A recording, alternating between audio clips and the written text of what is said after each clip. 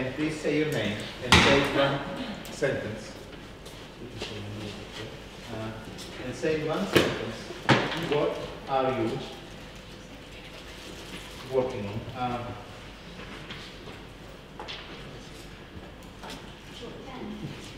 No, I'm just looking for my notebook. If I lost it, it would be a complete disaster, especially if you will find it, it will be absolutely terrible. If you find my notebook, do not shoot me. That it contains diet notes. Anyway.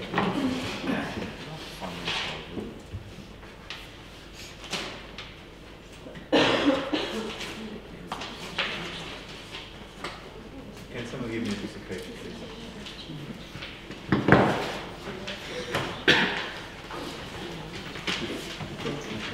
Thank you very much. Thank you. Okay, can we go please around the room and say your name and say in one sentence what are you working on, and if you're not working on anything, just make it up. I'm Simona and I'm preparing to give birth. To get worse. To get worse? To give birth to what? To work. Yeah. Good. Would you like to tell us a little bit more about it? No. Okay. I'm Alessandro. I'm working on sets. On set. Thank you very much.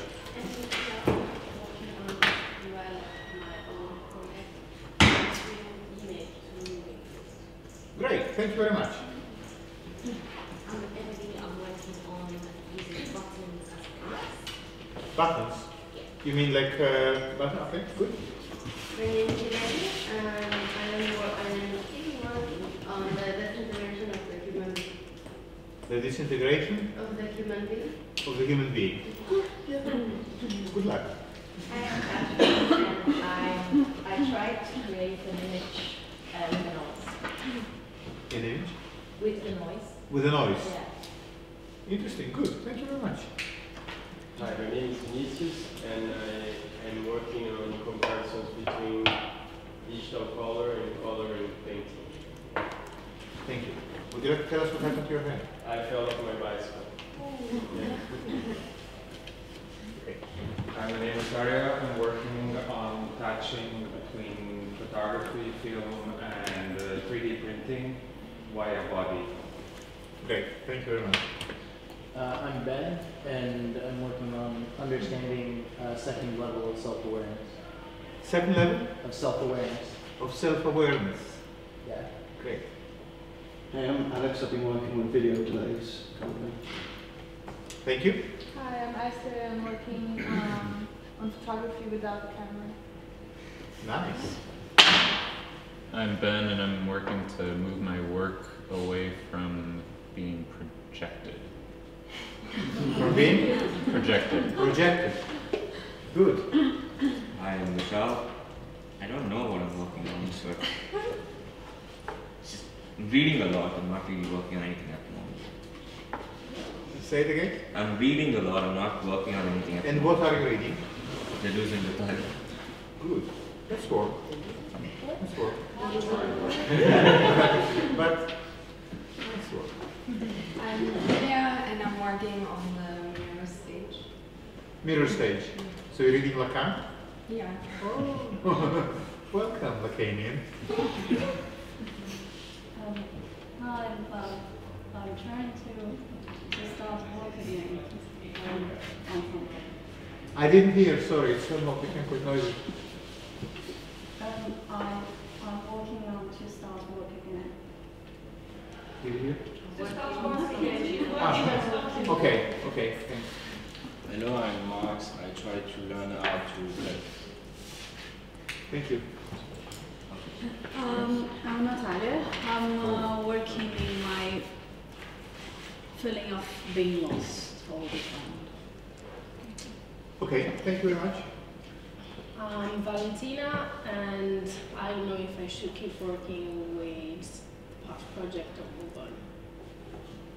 Please, when I say I don't hear you, it's not because I'm deaf, it's because this thing is next to my ear and it makes a lot of noise. So Somehow you have to make it a little louder. I don't know if keep working on my password or move on. Great, thank you. Hi, my name is Sasha, and I'm now writing a play about these philosophers. Thank you, Sasha. Hi, my name is Elisa and I'm working on Skirt. Thanks. I'm Marianne, and I don't know what I'm working on. I'm trying to to decide what I'm going to do next. Thank you. Hi, my name is Lucrezia and I'm working on drawing and animation, but without using any software. Okay. Hi, my name is Timo, and I'm trying to teach myself the basics of Java.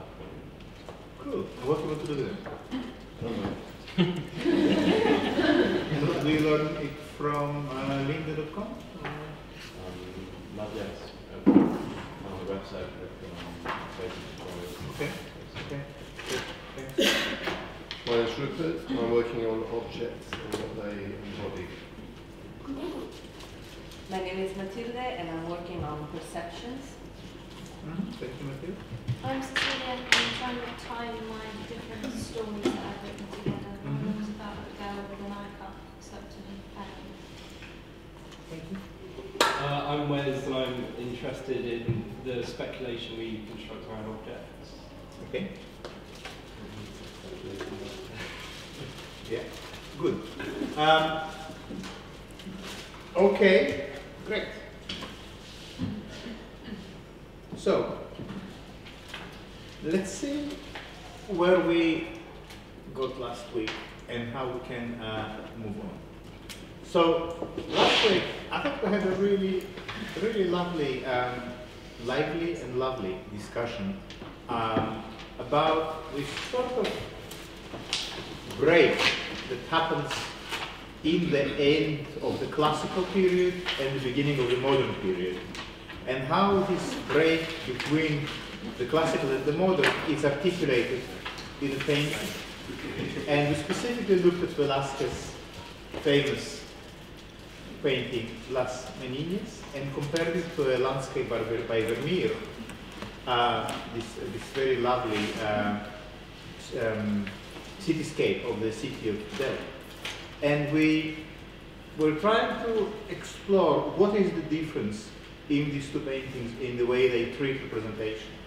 So I thought that was, to me at least, it was very interesting, and I feel that I really, with your help, understood things perhaps in a more,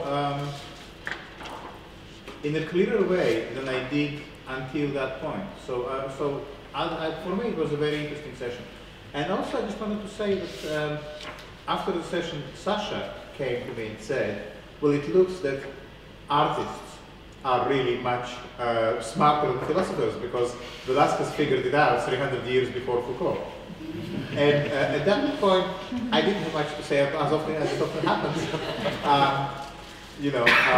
The reply comes to you when it is too late. But I can use my privilege as a teacher and bring it back still. And the point, I think, is that it is, of course, true, but at the same time, it took a philosopher to see that in Velázquez.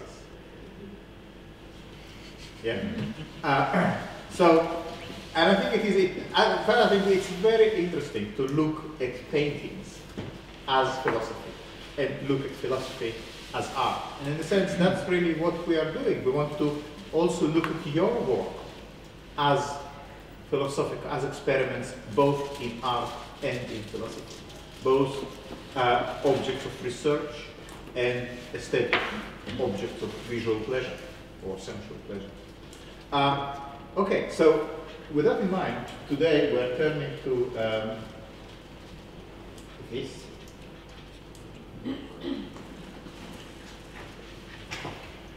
Deleuze and Guattari, Thousand Plateaus.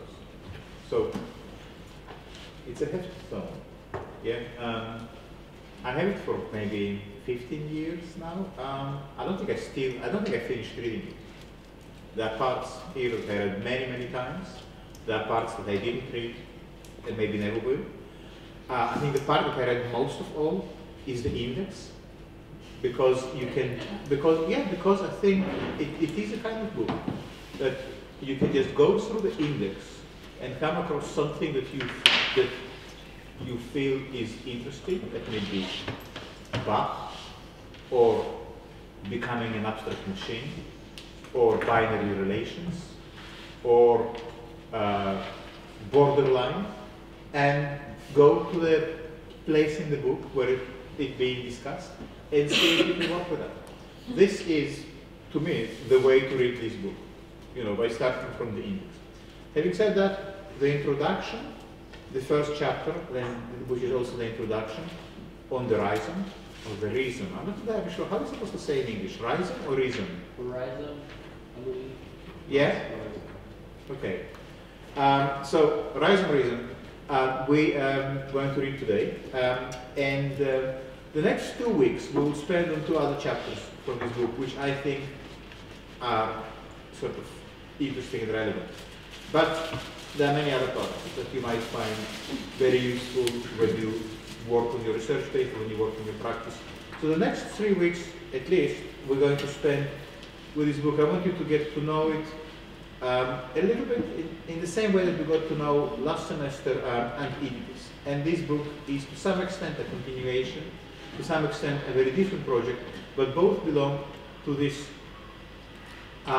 project by Deleuze and Guattari that is called Capitalism and Schizophrenia. Now, I also want to say that it is not very often, or perhaps even rare, that this book is read in photography courses. Yeah, to be honest, I don't know of any photography course where this book is looked at as kind of photography manual or as a key compendium of thinking about the photographic image. But it is for me that kind of book, and I think it is indispensable if you want to make art in the digital and the network age. I hope that as we work through some of the text, you might see why that is. But at the same time, this is a book that is quite often read on fine art courses. Yeah. So here you have a kind of interesting difference, or something to think about. For what reason photography never really found itself very comfortable with what Deleuze and Guattari have to say. And I want to start with just this question. So first let me find text on process.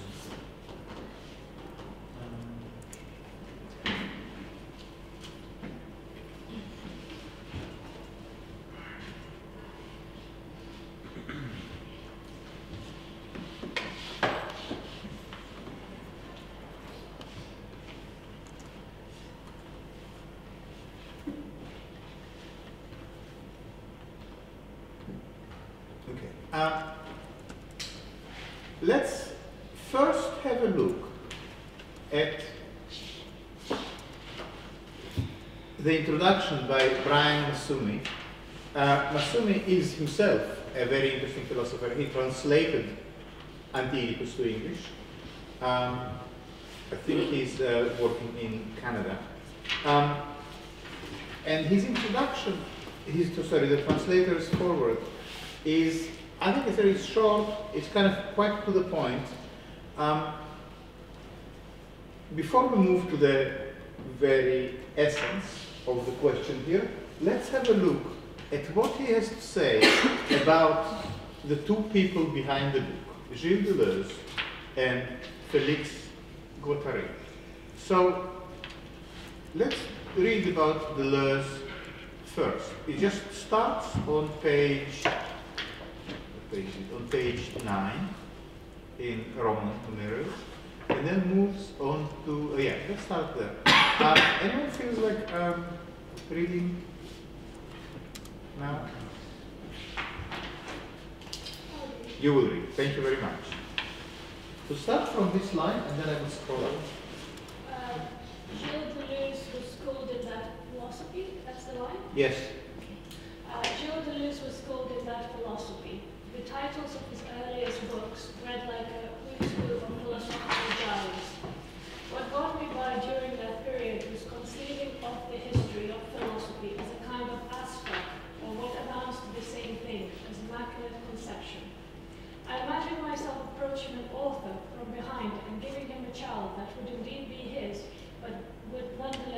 monstrous. You can stop here. This is, in essence, a method. This is, make it bigger, yeah. Good, thank you. This is, what does it mean? I mean, he said here, okay, can you read it to us again? Deleuze was schooled in that philosophy. The titles of his earliest works, books read like who's who of philosophical giants. What got me by during that period was conceiving of the history of philosophy as a kind of aspect of what amounts to the same thing, an immaculate conception.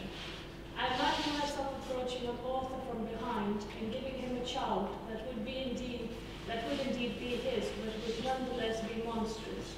Here is a method of reading, or making art, or making work, yeah? It basically says, oh my God. Okay. I don't know. Did something happen that we need to attend? Sorry, a glass bottle just broke. Okay. Do we have glass on the floor? It's not, sorry. All right, no need to apologize, but... Is there glass on the floor? Alex, do you have a broom? Do we need to stop the session? Or... We can leave it till afterwards. Yeah. Okay. It's much better. Is it possible to, let's say, move it to the... with your foot, kind of, to push it to the side of the wall so it doesn't get... that people don't get hurt? I'll just make sure that I stay here. So okay. In the break we'll clean it. All right. So I just wanted to say this is a method. So Deleuze here in this short quotation describes how he read the classical texts. He said, I read them. What does it mean to conceive of the history of philosophy as a kind of asphalt? Well, first, it immediately shows you that here is a particular kind of philosophical discourse that builds a vocabulary not around the classical philosophical terms, yeah, which is already quite interesting. But what is important here is that the method is to approach a classical text in order to extract from it something that is there, but is kind of remains invisible for the author of the text. To find something in the text, somehow have an intercourse with the text that produces a monstrosity. Yeah? So if you read Kant, for instance, you get out of Kant not another version of Kantianism, but some kind of anti-Kant. Yeah? It's a very interesting method, and you could use this method in approaching artworks as well. Yeah? It basically means to find something. Something is always lurking in the text that escapes the intentions of the writer. Yeah? Now, you could say that we kind of use this approach in our seminars and in our practice. You know? It also means, I think, just by using this language of the asphalt in the same sentence as Immaculate Conception, yeah? It means that nothing is sacred. There are no sacred cows. And why should there be? How can you be a philosopher if you have sacred cows? The sacred cow can take different forms. It can be Plato, or it can be Jeff Wall, or it can be the camera, or it can be, you know, the dark room. You know, there's many sacred cows, or it can be, you know, the laptop. Oh, and Deleuze is kind of straight away putting on the table, you know, find your sacred secret cows and deal with it. Funny you mentioned sacred cows. It got me thinking of David Bowie, sacred cows. Stumble into town like sacred cows with well, I think David Bowie is very interesting in this respect. That's something that maybe would be worth developing. Did you listen, by the way, to Black Star? It is beautiful, no? It is absolutely amazing. No? Did you listen to it? Yeah, and the video. The video. With the arms. Yeah, I don't think I watched the video much, but I've been listening to the album for quite a it was just on replay on my phone all the time, and yes, it just so somehow really drawing you in, and it's very short as well. Like it ends, and you think, well, that's like life, no? It ends. I think there's more coming though, because there's going to be more released. Yeah, I read something like that. Anyway, so then let's move to Felix Guattari, because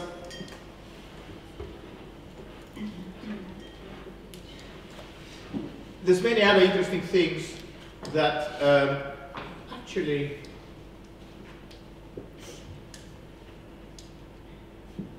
maybe Simone, maybe you can continue. We skip a couple of lines, and we still read about Deleuze. Maybe you can read to us from this. He discovered an orphan line of thinkers. He discovered an orphan line of thinkers who were tied by no direct descendants, but were united in their opposition to the state philosophy that would nevertheless accord them minor positions in its canon. Between Lucretius, Hume, Spinoza, Nietzsche, and Bergson, there exists a secret link constituted by the critique of negativity, the cultivation of joy, the hatred of interiority, the exteriority of forces and relations, the denunciation of power. Great. So, what he again, Massumi here describes Deleuze's kind of philosophical method, and the method was to find among all the great philosophers a kind of a band of brothers, a band of fellow travelers who share something, a kind of outsider spirit, which puts them in opposition to the state philosophy, which we're going to soon find out. Yeah? In opposition to the institutional philosophy, which privileges, and I think it's just beautiful, because it's a quotation from Deleuze himself. First, an orphan line of thinkers, you know, and it's good to be an orphan in this context. It's good not to come from a heritage. It's good not to have a glorious lineage that ties you with the greatest. You know, you start from nowhere. You start from nomadism. You start from just where you are. You are an orphan. You know, found on the doorstep. You know, what kind of thought emerges out of this philosophical orphanage? Critique of negativity, yeah? To be negative about negativity, or critical of negativity. And what is negativity? Negativity is dialectics. Negativity is on the one hand, on the other hand. Negativity is black or white. You are either a black person or a white person. You are either European or Oriental. You are either a male or a female. You are either straight or gay. Yeah, this is negativity. This is binary thinking. Yeah, and so Deleuze is looking for philosophers for whom this kind of division into binaries is deeply uncomfortable. And what these people are offering instead, cultivation of joy. Isn't that beautiful?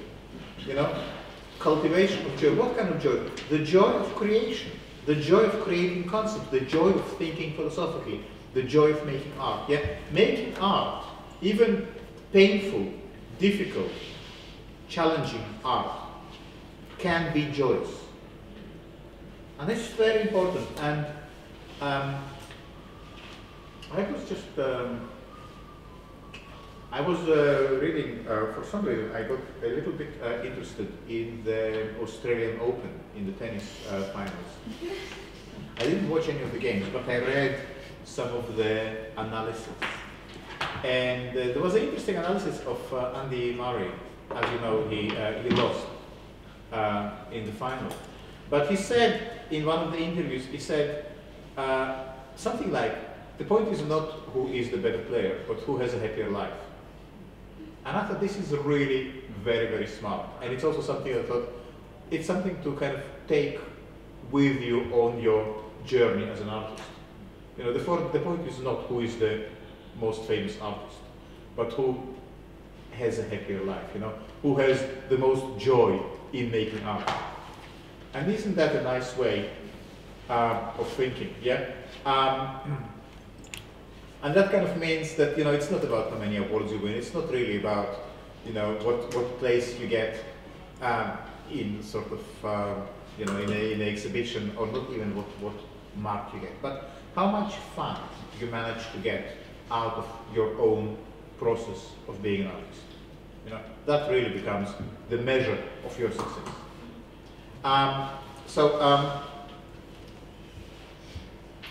And it's interesting that Deleuze played tennis.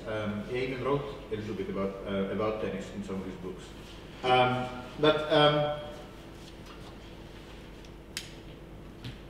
He also spoke very interestingly about athleticism and what does it really mean to be athletic. Not so much, not only in terms of the body, but also what does it mean to be athletic in your spirit. Maybe one day we touch on that. So that just gives you a little taste, the cultivation of joy, the hatred of interiority. What is interiority? It's everything that is kind of inward looking, yet internal. Interiority is whatever is defined by very clear borders. Yeah, whatever is sort of homogeneous. You know, this is us and they are them. You know, we are who we are. You know, we are not like them. You know, this. So you can hear the political overtones in that. And the denunciation. I don't know what I'm blurring. And the denunciation of power. Yeah, opposition or challenging of power. Okay, and now let's move to Guattari. And do you want to read it still, or do you want someone to replace it? Okay. Felix Guattari is a practicing psychoanalyst and lifelong political activist. He has worked since the mid-1950s at La Borde, an experimental psychiatric clinic founded by Lacanian analyst Jean-Marie. Guattari himself was among Lacan's earliest trainees, and although he never severed his ties with Lacan's Freudian school, the group therapy practice at La Borde took him in a very different direction. The aim at La Borde was to abolish the hierarchy between doctor and patient in favor of an interactive group dynamic that would bring the experiences of both to full expression in such a way as to produce a collective critique of the power relations in society as a whole. The central perspective is to promote human relations that do not automatically fall into roles or stereotypes, but open onto fundamental relations of a metaphysical kind that bring out the most radical and basic alienations of madness or neurosis. Let's stop here for a second. So, Deleuze, as you saw, classically trained philosopher who turned to the outsiders within the philosophical canon with whom he built this Rhizomes and developed his, in a sense, developed his own philosophical lineage based on the outsiders or the pariahs or the orphans of the philosophical thought. Guattari, on the other hand, is not a philosopher, not a classically trained philosopher, but a psychoanalyst who was one of the early students of Jacques Lacan. Lacan, he is a well-known French psychiatrist, perhaps maybe the second most famous name in psychiatry. No. Okay. Okay, but you said that you are interested in the mirror stage. Yeah. Yeah. I can tell about that. Would you like? Yeah. So he arguments that the infant who's looking into the mirror is developing kind of a self-identity, because before we look ourselves into the mirror, we always see ourselves partial. and that's what he's talking about. I mean, that's what I'm discovering. Great. Yeah. So that the sense of the question is for Lacan: at what point the newborn child, or let's say not the newborn, but the toddler, develops a sense of self-identity, that he or she is not the extension of the body of the mother, but an autonomous person. Yeah? And for Lacan, that happens when the child recognizes their reflection in the mirror as being themselves. Yeah? It's interesting, for instance, with cats, that some cats are fascinated by the reflection, and others just couldn't care less. They just doesn't exist for them. Yeah? I don't know what that means. Okay, so, but Guattari, while he is a student of Lacan, he's also a kind of like anti-Lacanian. Yeah. Also, he never severed his ties with Lacan's Freudian school. The group therapy practiced at Laborde took him in a very different direction. So first, what is important is that the therapy in Laborde clinic was a group therapy. Yeah, this is very important. It's not on the couch. It's a group. Yeah. So there is a kind of social dimension. But what is really essential is that the philosophy of this clinic in Laborde was that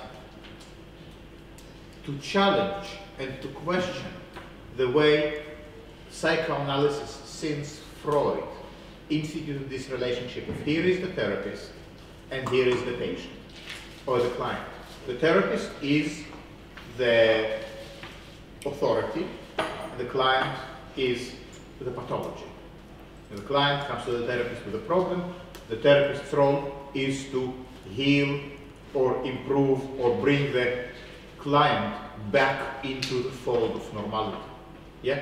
For the Laborde clinic, that was problematic because it already institutes a certain hierarchy. There is another problem here, is that the way Freudian analysis works is that in the very classic Freudian psychoanalytic method, the therapist is sitting behind the client or the patient. So while you are at the session lying on the couch, you don't see the therapist. The therapist is basically invisible. The therapist becomes like this taboo subject. You may not ask the therapist anything about themselves, you know. So how was your week? You know, you cannot ask these kind of questions. You cannot ask them anything about themselves. They become like the taboo. They become this like mother's vagina. You may not look at it, you may not touch it, you may not ask questions about it. You know, it's like the Oedipal thing, you know. And because the therapist is this taboo subject, the client or the patient can project their Oedipal feelings onto the therapist. Then they become exposed in the session, and then they can be analyzed. Yeah? So the session, the therapy session, in a sense, recreates the Oedipal environment of the family by placing the therapist where the mother, which is the taboo incest, the incestual taboo subject, should be. Yeah? And then your incestual feelings towards your mother or your incestuous feelings towards your father, they can become explored because they become the feelings you have towards the therapist. You know, so classically, you know, people fall in love with the therapist, you know, and all these things, and that allows. So that's basically one of the elements that make psychoanalytical therapy in its classical formulation work. Yeah, that's exactly what the the Laborde clinic is trying to deconstruct or somehow get away from. And the argument there, it seems to me, that as long as you have these hierarchies, yeah, you must operate from a certain fixed notion of what it means to be normal. And then treating a patient is always about somehow making them fit this preconceived notion of normality. But what if we abandon this hierarchy? What if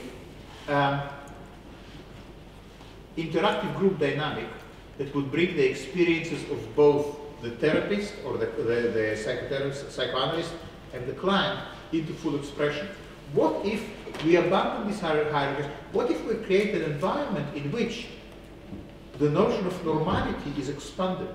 Yeah? So rather than feeling that you need to fit a certain narrow definition of normality, we expand the definition of normality so you already fit it. Do you understand what I'm saying? So instead of somehow curing the, I'm giving it to you very, very schematically, just because I want you to grasp a certain principle.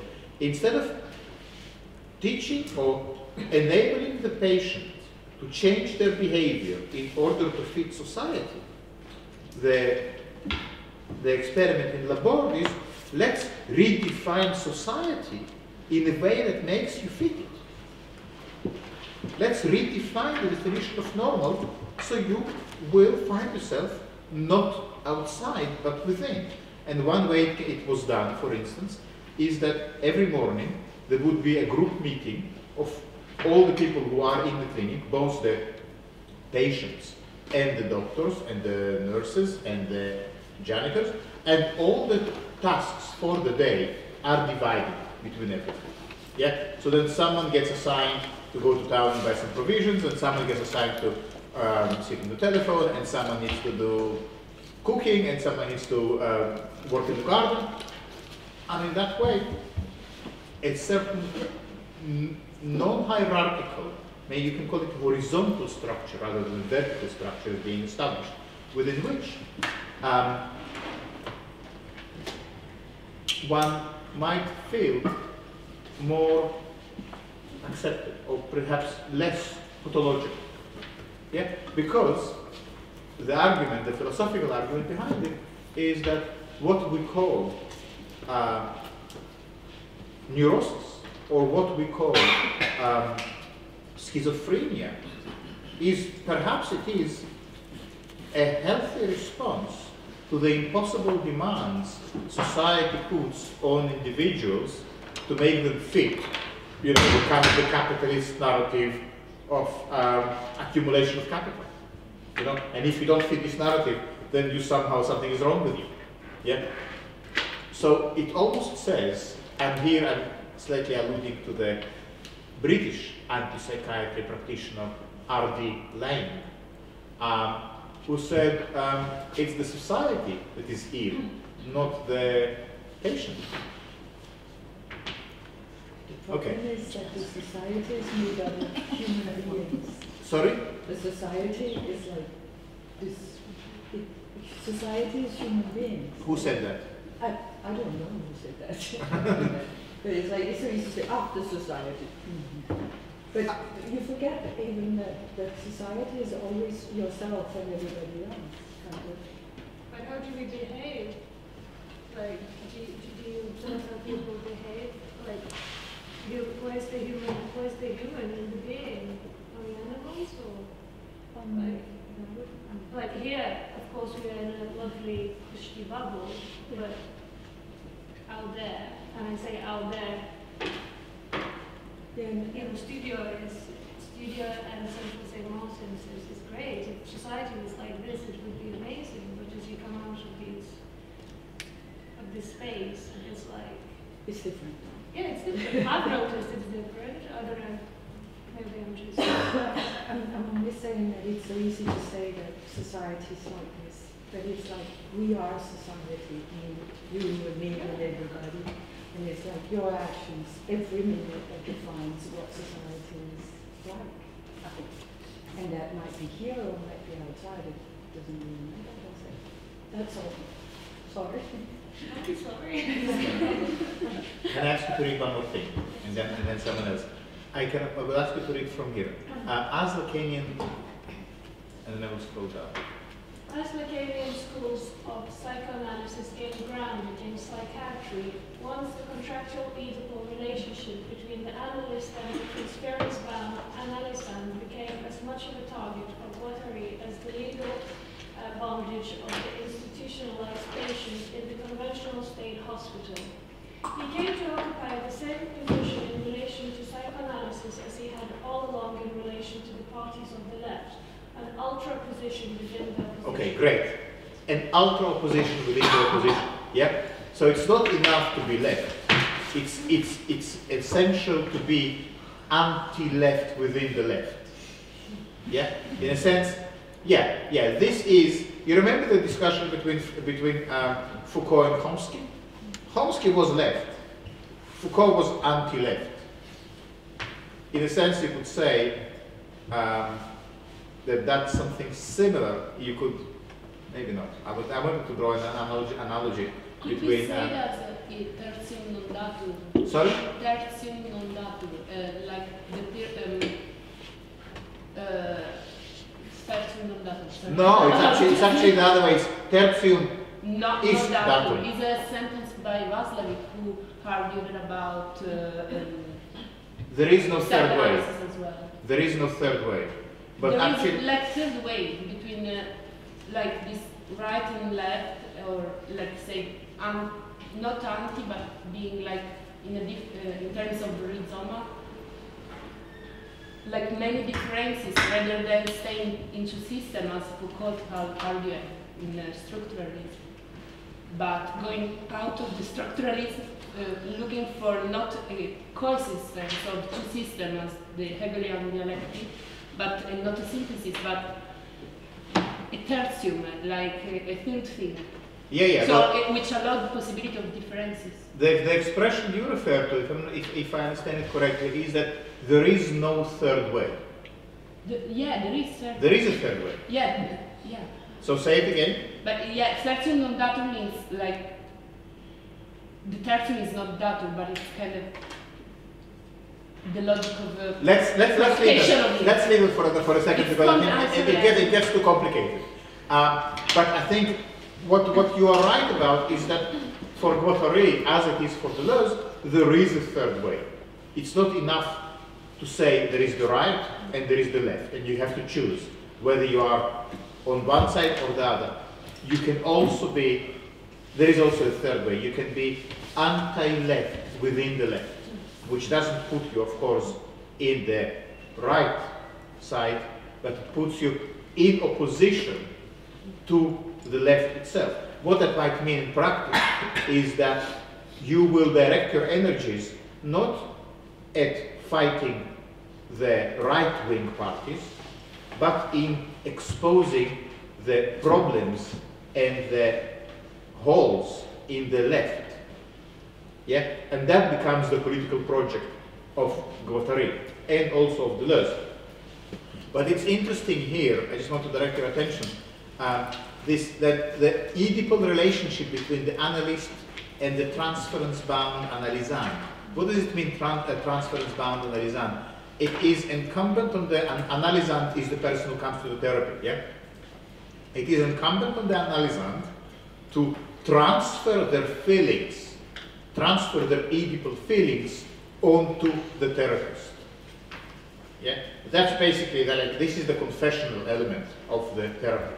Yeah, the feelings you have towards your parents, the feelings you have towards your mother and father. In therapy, you have to transfer them onto the therapist, so then they can be analyzed. Yeah, that is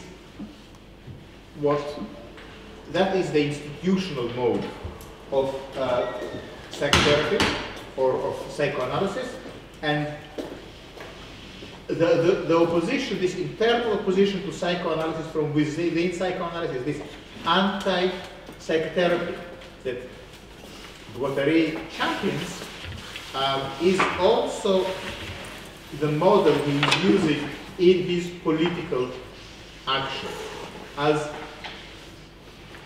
ultra-opposition within the opposition.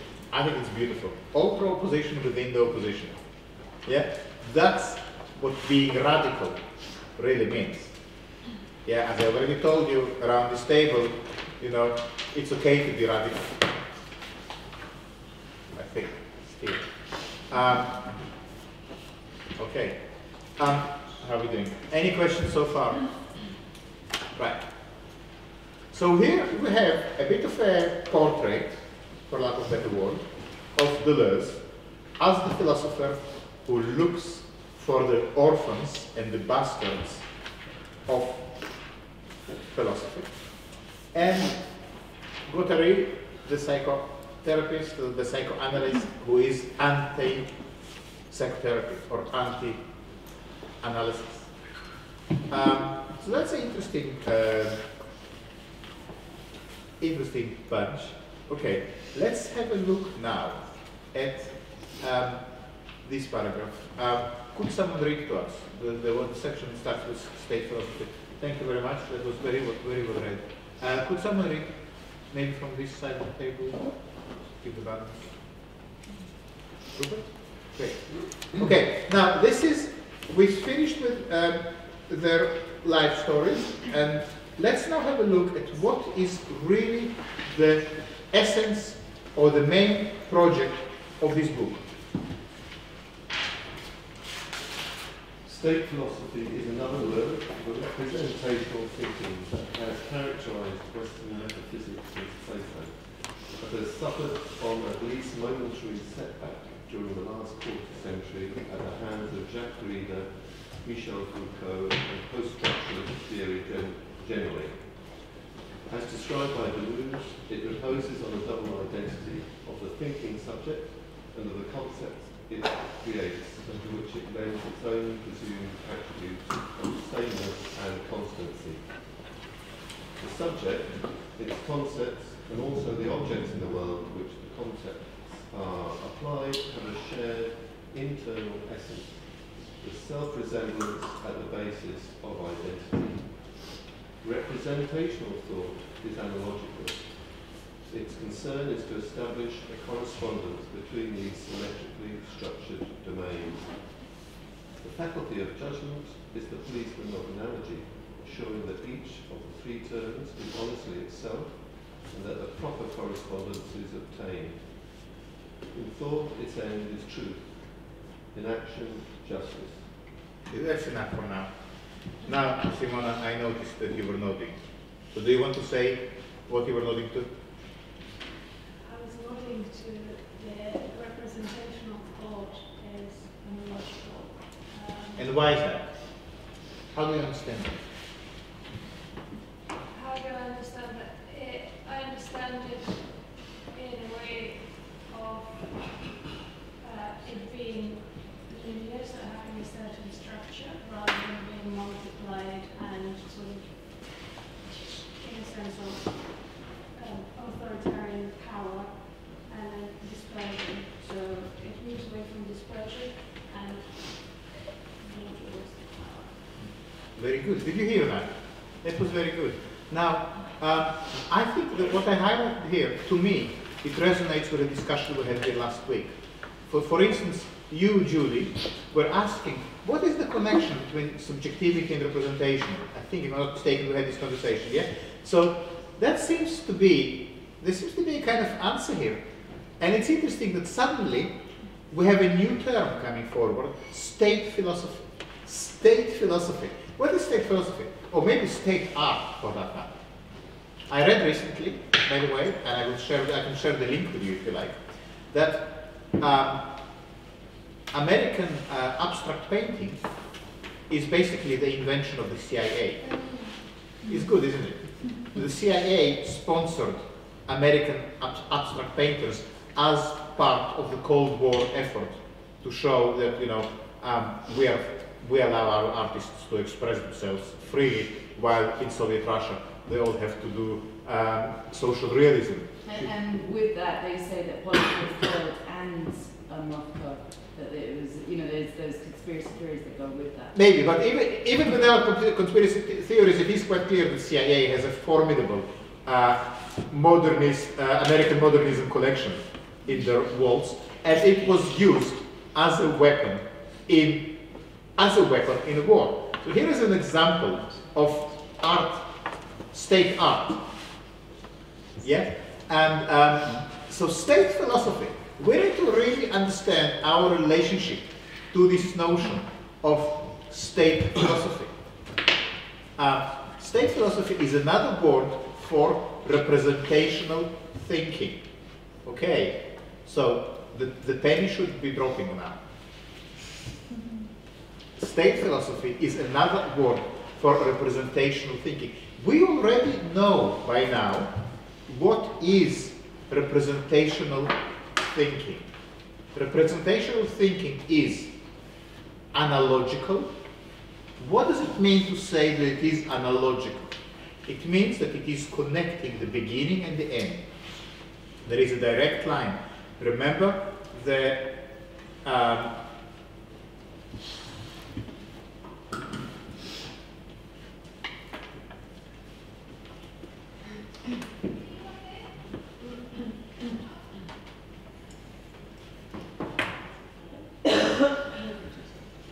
remember this painting? Now, it pains me to use it as an example of representational thinking because I love this painting.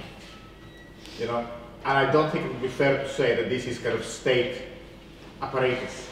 But I really think it is just completely sublime.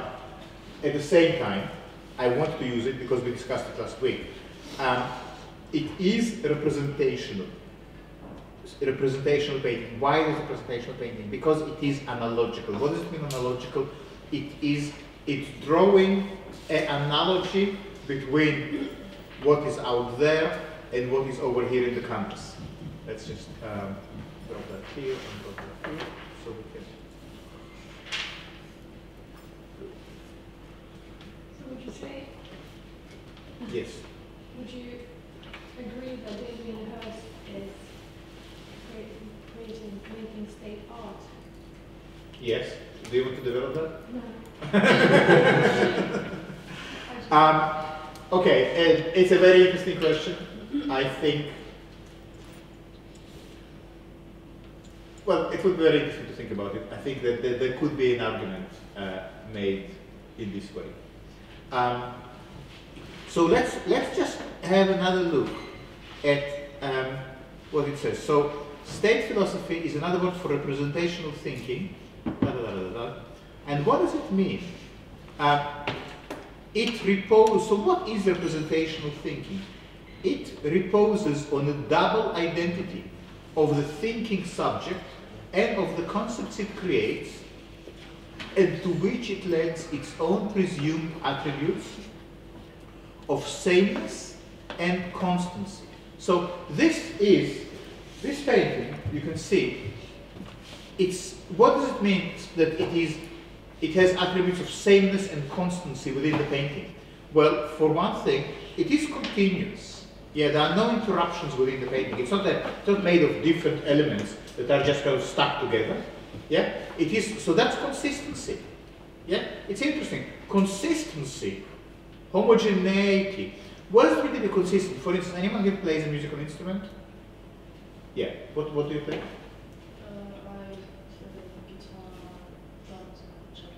Okay, great. So let's say, do you know you can play within a scale? Yeah. If let's say you take a scale and you use only the notes within the scale, you might say that this is consistent playing. Yeah. It's guaranteed to be harmonious. Every note you will hit within a scale will be harmonious. That's why you can very easily improvise on a guitar. Yeah. However, if you start jumping from one scale to another, or if you start, let's say, to retune your instrument in the middle of playing, it stops being consistent. It stops being, it stops being kind of, you lose the notion of sameness, you lose harmony, and you enter kind of very difficult to hear modern sound. Yeah, does it make sense? Yeah. So sameness, harmony, consistency, they're pleasant things. This is a very pleasant painting. Yeah? It's not challenging our vision because it corresponds to how we think we see. Yeah? So go back and think at your own practice and ask, you know, you have elements of sameness, you also have, say, elements of discontinuity. Yeah? Now you have a way to look at what you do from the perspective of state philosophy and representational thinking. Yeah. Now, as you can see from Vermeer, sameness and consistency can produce marvelous results. Yeah. So this is not a suggestion to somehow destroy or eliminate all consistency in your work. You know, that would be really unnecessary, and it will create another form of consistency. If you will consistently eliminate all form of consistency, you will end up in another consistency. Yeah. So that's the trap. That is the danger. Yeah. What is the solution? To understand that consistency has its power. Yeah. Use it wisely, like, you know, a Stanley knife or a bread knife. So do you think that we can make our brain work in that way? So yes. That means that every person could be considered as an artist. So you could be the educate, and as an engineer, and you could be an artist instead of where born as it.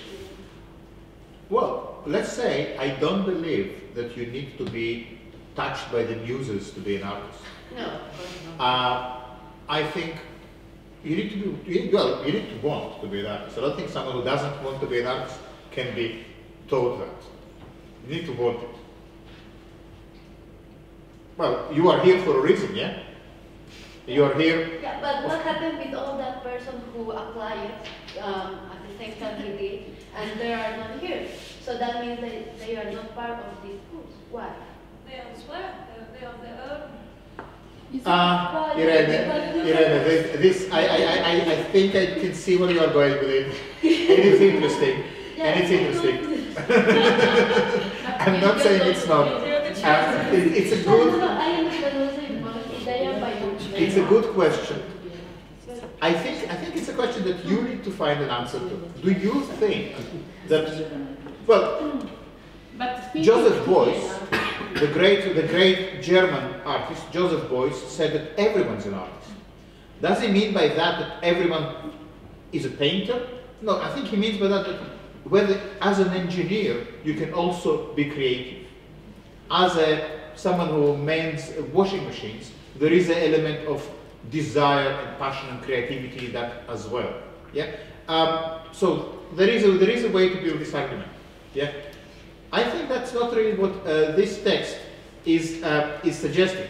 And also, I think if you feel that I'm kind of giving you a formula how to make art, this is not about that. I'm kind of saying, in your work, you're already using consistency. You're bound to make things that come together and connect, and you have also elements that disconnect. That's just in the nature of how things are. Whenever you write, there will be things that flow one from another, and then there will be things that don't. And this text allows us, or at least encourages us, to identify these moments and to be aware of them. Yeah. So what I'm calling for is an awareness to the way your own practice is already organized. Yeah. So I think that was that. Yeah. It's not. You know, there is no recipe. If there was a recipe, what would be the point in making art? Yeah, there wouldn't be point, and there wouldn't be art. There wouldn't be art. Yes. Is it representational thinking? Think about to be an artist. I don't know. Because it's a position, it's a social position in the artist. So the willingness to be an artist, kind of the I want to be a status symbol. No, it's a symbol, like, and so it's still this representation. So I want to be identified with a name. No? I think it has a lot to do with the intent, like with the intention. Like for instance, like you have things like down, like where you enter King's Cross, you have this like huge wall of lights and stuff like that. If I had gone and done that and said that it was going to be art, then it would be considered a great art piece. But these people were employed by, you know, London Underground to create this thing, and they said we want something that's monumental and sort of lights up and really interactive. And because that they were employed by this company to do it, and they were, you know, contracted, then it now becomes just something that was done to produce money, or, you know, so that way they got paid. Yeah, but my discussion was far. I mean, if you, like Irene said, be an artist. It's not about you become an artist probably, I think, because it's not about reaching. Otherwise, it's still representational thinking. I think if I hear you correctly, Maria, you're basically saying that art is also institutional. Artist. I read this sentence last year at Arts Council. There was written the I is in the artist, not in the art. Okay. And I think it's really. The I, there is an I in the artist. The I like this I, or I like the ego. Like the ego, okay. And not in the artist. There is an I in the artist and not in the art. Okay. I don't know what I think about that. Maybe I don't think anything about it. Yeah. No, look, the point, if I hear your point, is that where we are in the institution, yes, so in a sense, state philosophy, isn't that the kind of, the state makes art, the state creates this environment where art can be made. Correct. Deleuze spent all his life in the institution. He was a professor in a university. And sometimes you need to be in an institution in order to be a good anarchist. But yeah? also Joseph Beuys was in an institution. He got fired because he considered everyone as an artist and invited all of the people from the street, more or less, to come in. Yeah. And that's why he got fired for it. So just, I think it is a very interesting point that you are raising, Maria, because we are, as artists that live, in the 21st century in this specific society, we will always somehow find ourselves dealing with institutions, either working within them or applying for money from them or making art for them. The question is, how within that environment, which is given, we still find our own pockets of freedom and of subversion and of the possibility to do something that we want to do. That is the question, yes. Wouldn't that then mean that philosophy has been defeated? Philosophy? It's been defeated because you're already existing in that sphere, in that zone, saying that this is an institution. You can only exist within this institution. I think, well, you can say that philosophy was defeated. I think philosophy was defeated always. Yes. And yet, still, some kind of free thinking is possible. The proof is in this table. We are sitting here, thinking about things, developing our own senses about what makes something a work of art and how things work, and we can do it. Can we take it out of this room into the big world? Well, it's hard, It is a fight, and you always will have to fight for the possibility of being creative, for the possibility of being joyous, for the right not to be sad, for the right not to be negative. But I think the fight is, is still there. So I don't think it is defeated. Yes. But considering that we are inside that sphere, and we will only exist inside the sphere because of the society we live in, wouldn't then be making art be an infinite regress? It's just infinite regress. It will just be that. Because we are always in this sphere, any form of free thinking will always be restricted by being inside this. Yes, it will always be restricted. It will also be restricted by many other things. So, by the fact in essence, all art and all philosophy that will come from this point or has been will always be state philosophy, will always be state art. Because it will just keep on introducing new forms of making state art or state philosophy. This argument can be made. And yet, I think the evidence is that you from time to time encounter work that just fills you with happiness. And that also is possible. And it happens to me almost every Monday when I come to see Bonnet for Creates. Something is happening there that is interesting, is new, that is original. So it's also somehow possible, even though I agree that within the environment we live, it's not possible to break away. It's not possible to set up some kind of independent commune. It will sever its ties with the current political, socio-economic situation. It is not possible, and yet some pockets of freedom and joy and happiness are still available. The question is, how to create them and how to maximize them. I have one last yes. point to make. A way out or a way to cope with this or deal with it would be serendipity. Will be? Serendipity. Serendipity, you mean like accident? Yeah. Happy lucky chance. Because the way, at least philosophy, I think from what I've been reading, has worked is through this, is by saying we will not be in this, will not exist in this restriction, we look at it from another perspective. Step out. Yeah. Considering that as much as you can keep stepping out, you will still be enclosed in this serendipity plays a major role. I think you're right, yeah. But serendipity you need to understand in a bigger sense as chaos, the forces of the absurd, the forces of chaos, the irrational forces that operate in the world. And you're right, connecting to these forces and somehow drawing your energy from them is a really crucial strategy for an artist. See let's again make a point of trying to explore what state philosophy really means. I think the questions you've been asking now are relevant, and we keep asking them all the time. I think it's great that the text, provokes you to ask these questions.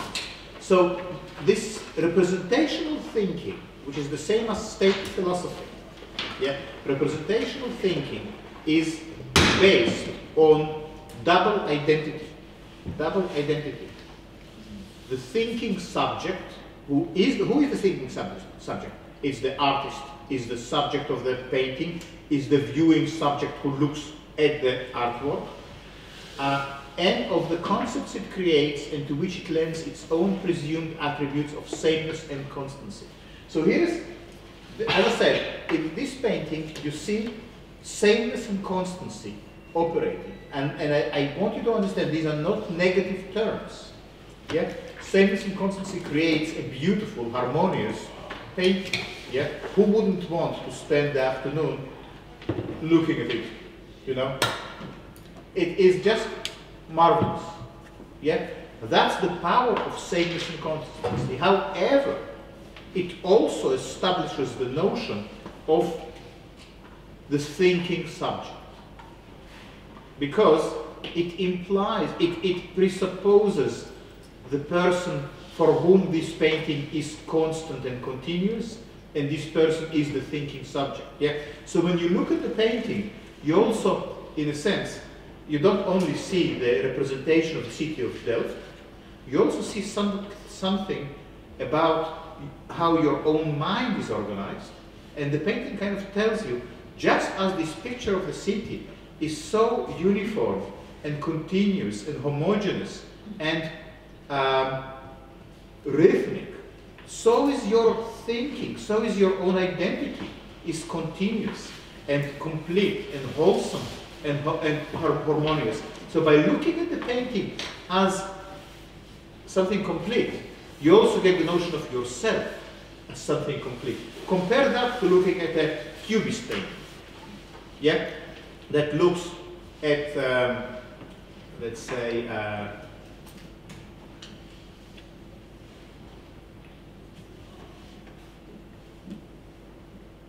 well, it's easy to see that, let's say, a cubist painting suggests to you that your own mind is not complete, that it's all made of little bits, it's all like little shards of glass, that there is no one picture. You yourself are like the painting. Do you get it? Yeah? And I don't even think cubism is that radical. Yeah, it's all this kind of little pictures and frames. But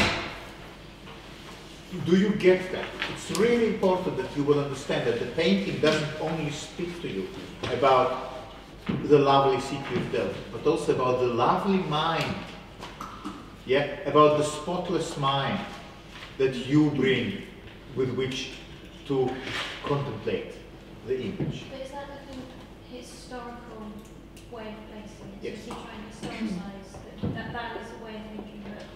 It is political. It is political. Yes, of course, because it is a state philosophy. I mean, like historicising and saying that is our thinking. That's the kind of thinking that happened then. But it happens now as well. I mean, the connection between what Massumi is saying here in the introduction and fine art or painting is a connection we make here. Yeah, it's our own way of putting some flesh on the bones of this discourse. I think Massumi is not saying that state philosophy was there and now we have something else. He says for a very short while, people like Deleuze, Foucault, Derrida managed to challenge it. Whether we still succeed in challenging it, whether it is possible to challenge it and not be ignored after 9/11, for instance, is a question. You know, I don't know. I think state philosophy is still looming pretty large. You know, maybe larger than ever, judging by many recent events. But so yeah, it is historical. Well, it's which doesn't mean that it is in the past. So yes, but so it's continually evolving because every time it's challenged. What is evolving? State philosophy. Because it's challenged and then that becomes part of the state philosophy. It is, well, yes, it assimilates into it new developments. For instance, Cubism. Yeah, because Cubism then becomes, you know, just a commodity with a high value. True. But at the same time, the core values of sameness and continuity and subjectivity, they don't change very much. Even though I think the argument is that even postmodern thinking, let's say, there is a very interesting research about the way the Israeli military, the Israeli army, is using Deleuze in planning its aggressive incursions into the Palestinian cities. Yeah, I can talk to you about it a little bit more in the future. But yeah, I think you're right. Actually, coming to think about it, you are right. That is the nature of state philosophy. It really is capable of absorbing all subversive movements within itself. And yet, subversive movements keep happening. Yeah? And what is subversive today might not be subversive tomorrow. As I mentioned last week, and about 15, 20 years ago, fetish clubs were really sites of freedom and very subversive.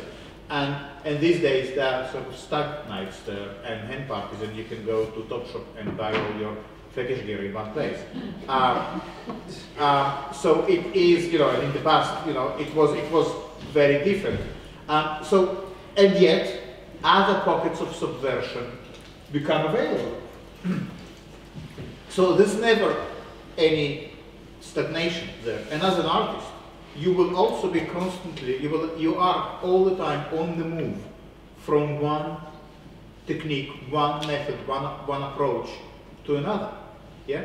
If you want to keep your space outside the state apparatus or the state philosophy, you cannot make yourself static. Because if you become static, then you become the state. Okay, yes? State philosophy is representational. No, I mean, like, if you want to experience to make work, what does it mean? Good. No, it's a very good question. What is state philosophy? State philosophy is, but let's look at what it said here. The thinking subject. Well, state philosophy implies that you, or as the subject, or the person, you are rational, logical, continuous, and thinking, and it reposes on double identity, the thinking subject and the concepts it creates, and to which it lends its own presumed attributes of sameness and constancy. The sameness and constancy is state philosophy. The state wishes to establish a space which is homogeneous, continuous, and same. Yeah? Does it make sense? Like, if you explain what a lemon is, you explain that it's a yellow fruit and it's a citrus, it's a citrus family. I think this kind of way, I think it's simple.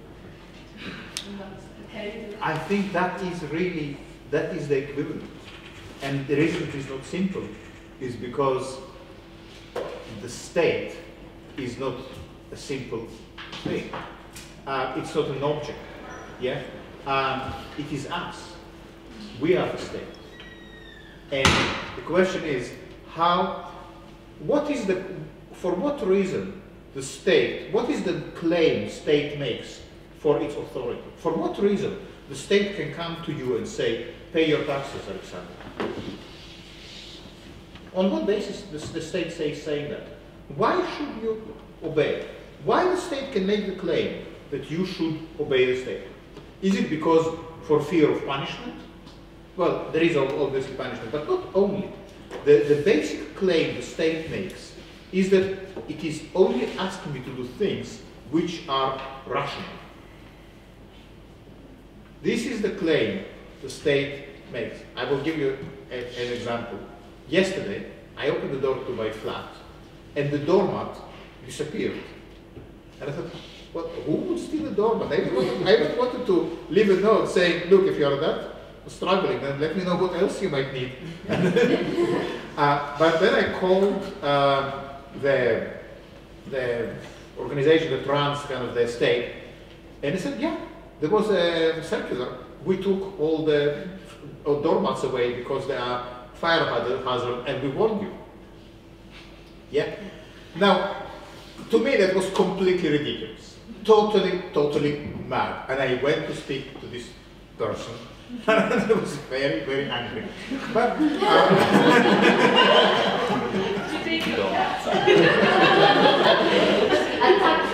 even go there. Don't even go there because cats are not allowed. So no, we had to have this conversation in the corridor. We couldn't get into the house for fear of him saying, oh, and another thing. Anyway, I hope they will never get to see this recording. It's on YouTube. This is state philosophy. On what basis they could come and take my doormat? Their argument was that it is the rational thing to do. This is fire hazard. To me, it's completely insane. Yeah? But they say, well, if you look at your lease, then on page 25, paragraph 200 something, it says something like that, there shouldn't be anything in the corridor. The anything in the corridor includes also the doormat. Therefore, we came into the doormat. That is the basis of this claim. For me, it's completely ridiculous. But the state made a rational claim. That is the basis of the power of the state. The rational claim. What does it mean to make a rational claim? It means, we already know that rationality or rational thinking is representational thinking. Yeah? So, does it help? Yeah. Good. Good. Without that, if, let's say, the state would come and say, you know what, we took your doormat because I'm a new guy here, I'm in charge, that's what I feel like, I'm the head of the estate now, and, I just wanted to start like this. So a medieval feudal king could say something like that, give me all your free new firstborns or something like that, Yeah, I just feel like, that's, Caligula could say, I just want your doormat, bring your doormat. I will have a pyramid in my name made out of it, and you will have to do it because if you don't do it, they will just throw you to the crocodiles. Yeah? But this is different. If he couldn't point to the article in the lease, if he couldn't point to a rational reason, it wouldn't hold. There has to be some rational argument. Yeah? So that's how state operates. That's how representation or rationality or rational logic is the basis of state power, modern state power. It is not based on the authority of the king that comes from God, yeah? But on saying, look, you elected us to make rules. It was your rational choice to elect this government. the government makes rational decisions about the laws that this country should have, you now should obey them because it's all rational. And you are yourself rational. Now, what happens if you are not rational? Well, then you go to the clinic. You know, we have a place for people like you. Or you go to an art school. That's another one. They will take a quick break. Okay, 5 minutes, maybe 5. I somehow feel much better now about the loss of my dogma. I think I realized that it was for a reason. Why? Because we could use it to explain how the state operates. That's it. So here I just want to we move on to the Deleuze and Guattari, which we're going to hear the voice in a minute. But just before, let's see what else is happening in this paragraph.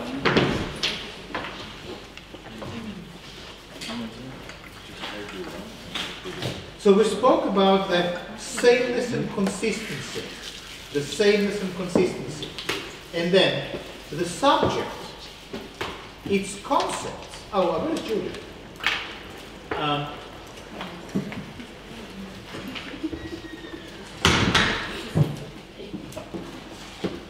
Because that speaks directly to the question Julia asked last week.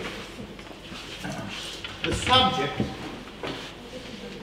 its concept, and also the objects in the world to which the concepts are applied have a shared internal essence. This is the definition of state philosophy. That the subject, which is you, the concepts, which is your culture and your thinking, and the objects in the world have shared consistency, have shared internal essence. What is this internal essence? The internal essence of all of this, of you, your thinking, your things, the environment you live in, the family, the society, the institution, everything has one shared internal essence. This shared internal essence is representation. You are a subject. Why? What does it mean to be a subject? It means that you understand the world as a representation, as a logical construction. The world is logical. The objects within the world are logical. The state that organizes the world around you is logical. Everything is logical in this logical world. This is, yes? But that's not the case with all the digital. I think people are very... Correct. Correct. That is, we're just now exploring the meaning of state philosophy. Now, the self-resemblance at the basis of identity. This is, Julie, I'm glad you came in. The self-resemblance at the basis of identity. What does it mean to have identity? It means to have self-resemblance. It means that this picture, to some extent, resembles you. Do you understand why I can say that? Not because you look like this, but because you are consistent and continuous and harmonious like this. Any questions? This is really key to understand in order for us to move forward and explore why that might be a problem, as Siobhan already was indicating. Yeah? So this is, to some extent, a mirror of your own identity. When you look at a painting like this, you see yourself as homogeneous, continuous, harmonious, meaningful. Everything is there for a reason. There's nothing there that is that does not belong. Equally, there's nothing about you that does not belong. There's nothing here that breaks the surface. There's nothing here that subverts the illusion of representation. Equally, there's nothing about you that is subversive in relation to the state. There is nothing about you that breaks away from the given order.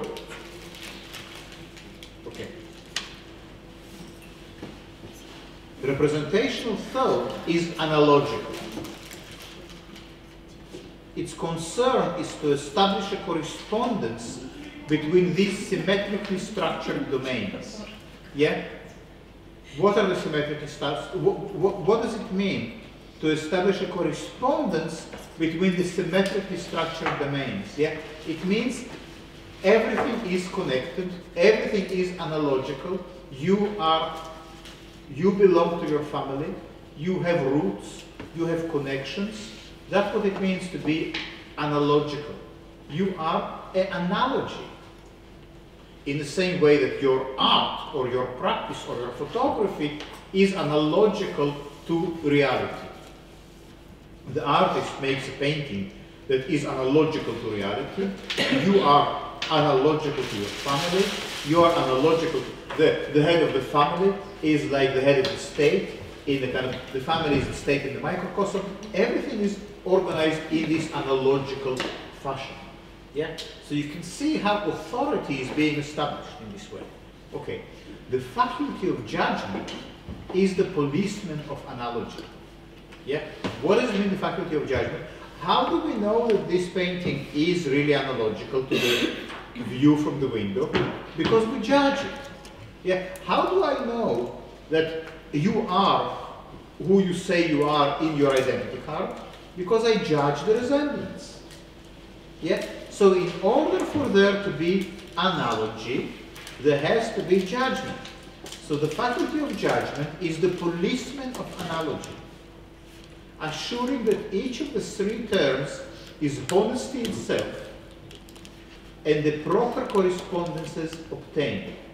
In thought, its end is truth.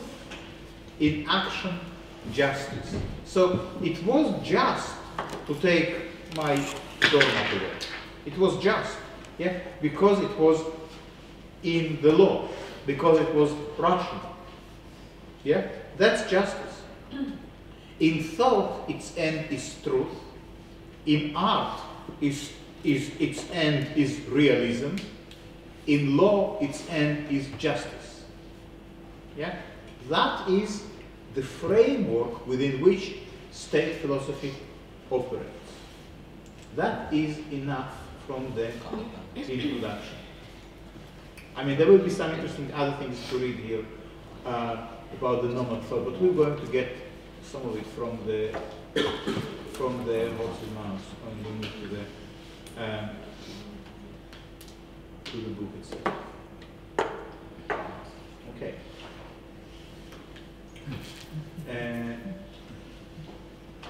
I love it.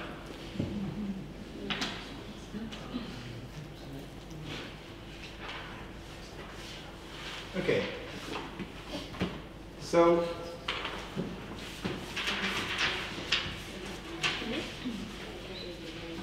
for some reason, and disappointingly, the front page of this chapter is not right in this photocopy.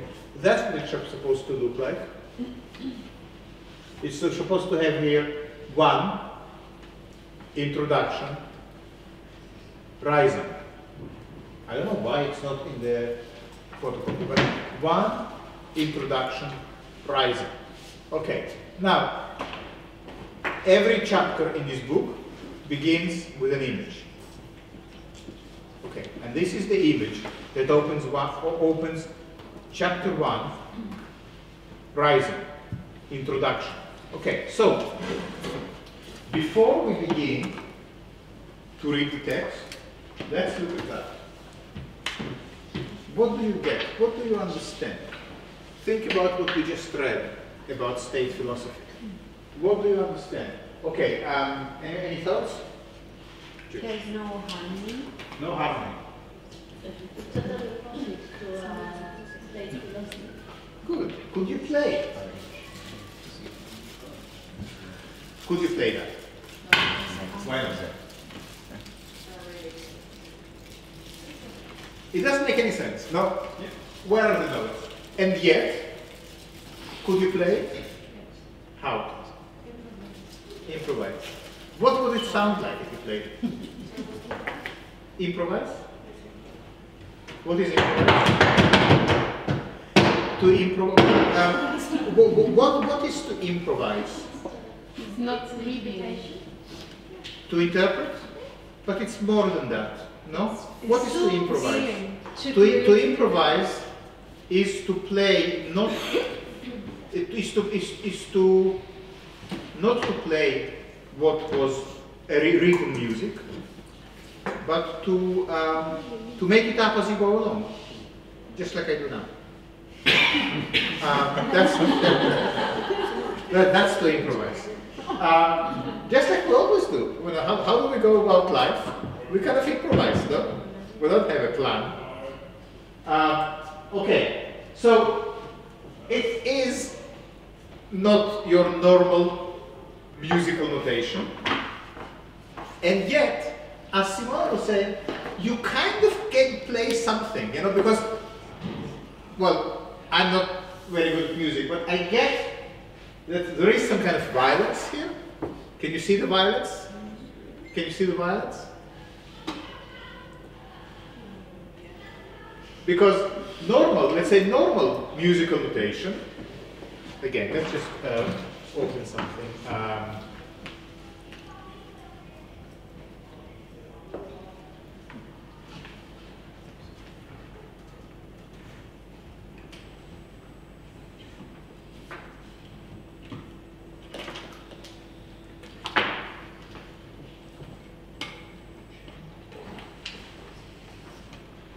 Okay, so maybe that is a bit too something interesting. Okay, so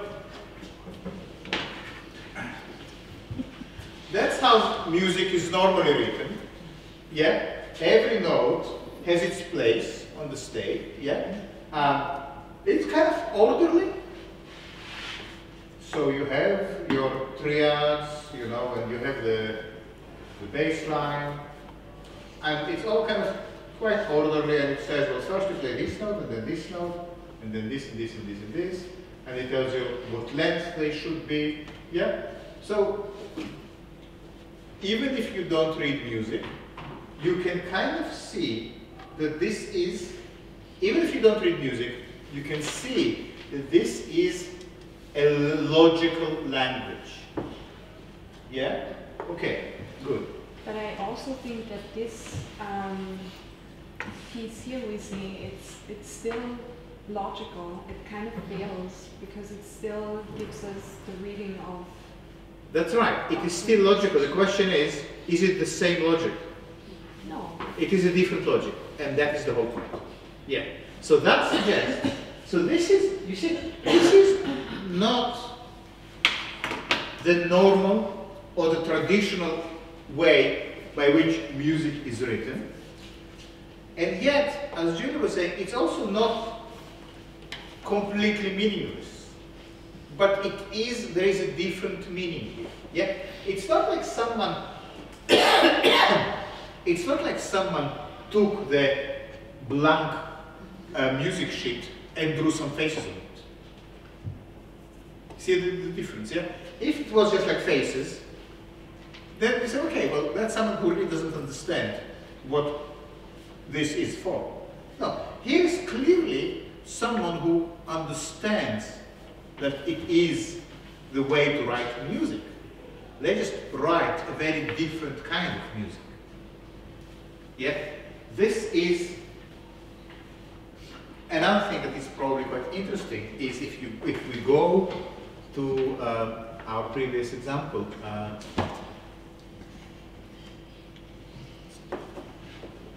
in here,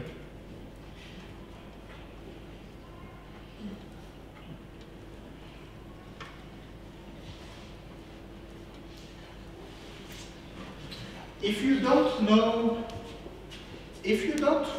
let's say, how to read music, will you be able to say whether this is a sad tune or a happy one? Is it melodic? Is it, what kind of feeling it gives? Constant. It's constant, it's rhythmical. Yeah, it's rhythmical, it's constant. Is it a sad tune or a happy one? Happy. Why do you think so? Because the notes make like this. So there is coming down. I don't know. I'm not able to read, but there is a coming down and going up. Okay. Now let's look at this. Is it a sad tune or a happy tune, or something else entirely? It would be completely dissonant. It will be completely dissonant. Yeah. Would it be a lullaby? Maybe. But for who?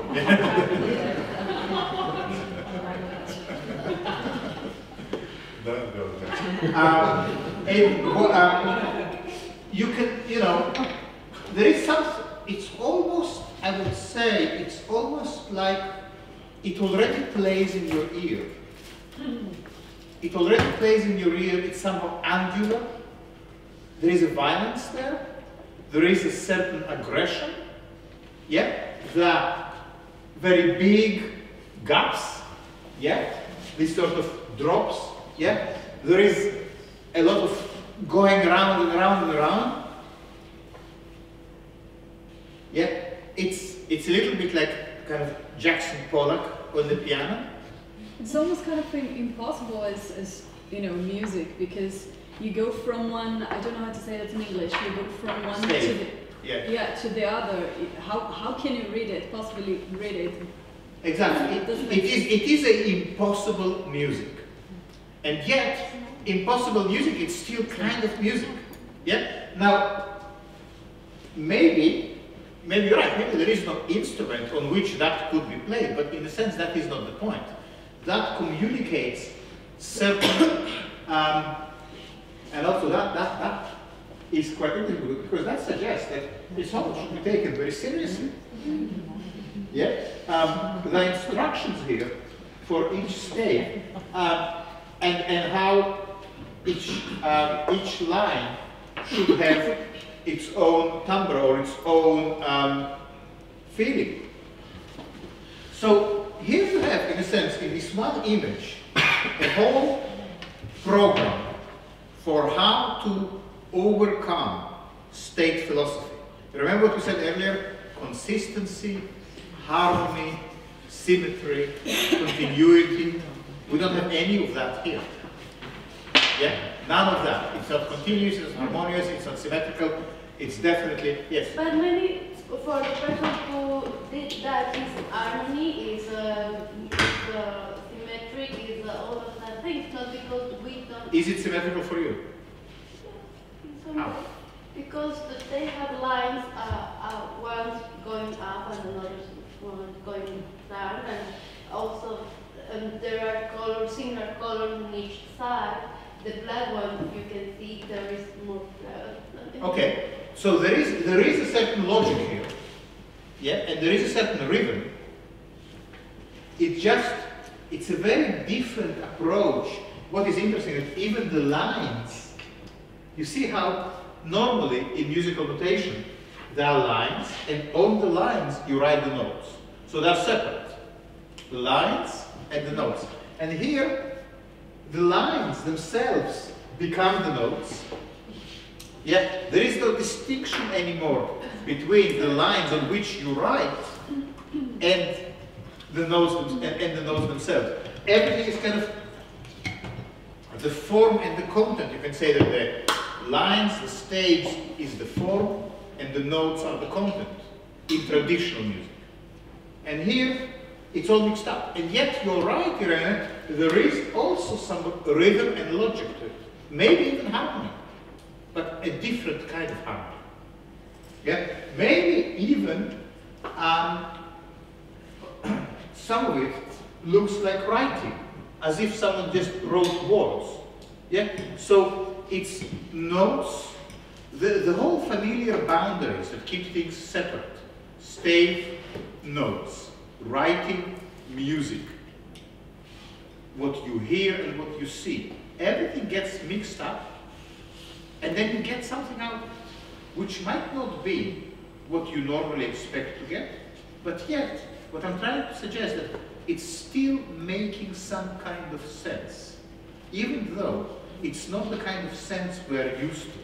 So this is not complete chaos. There are still some rules here. Yeah? It's not complete. So it is still in some way within an institution. I'm going back to the question you were asking earlier about, to what extent it's possible to have any form of freedom. But it is still within the institution of written music, but within this institution it attempts to subvert the logic, to subvert the rules, and to create something from these given blocks, to create something different, something that redefines what music might mean. What do you think? Does it make sense?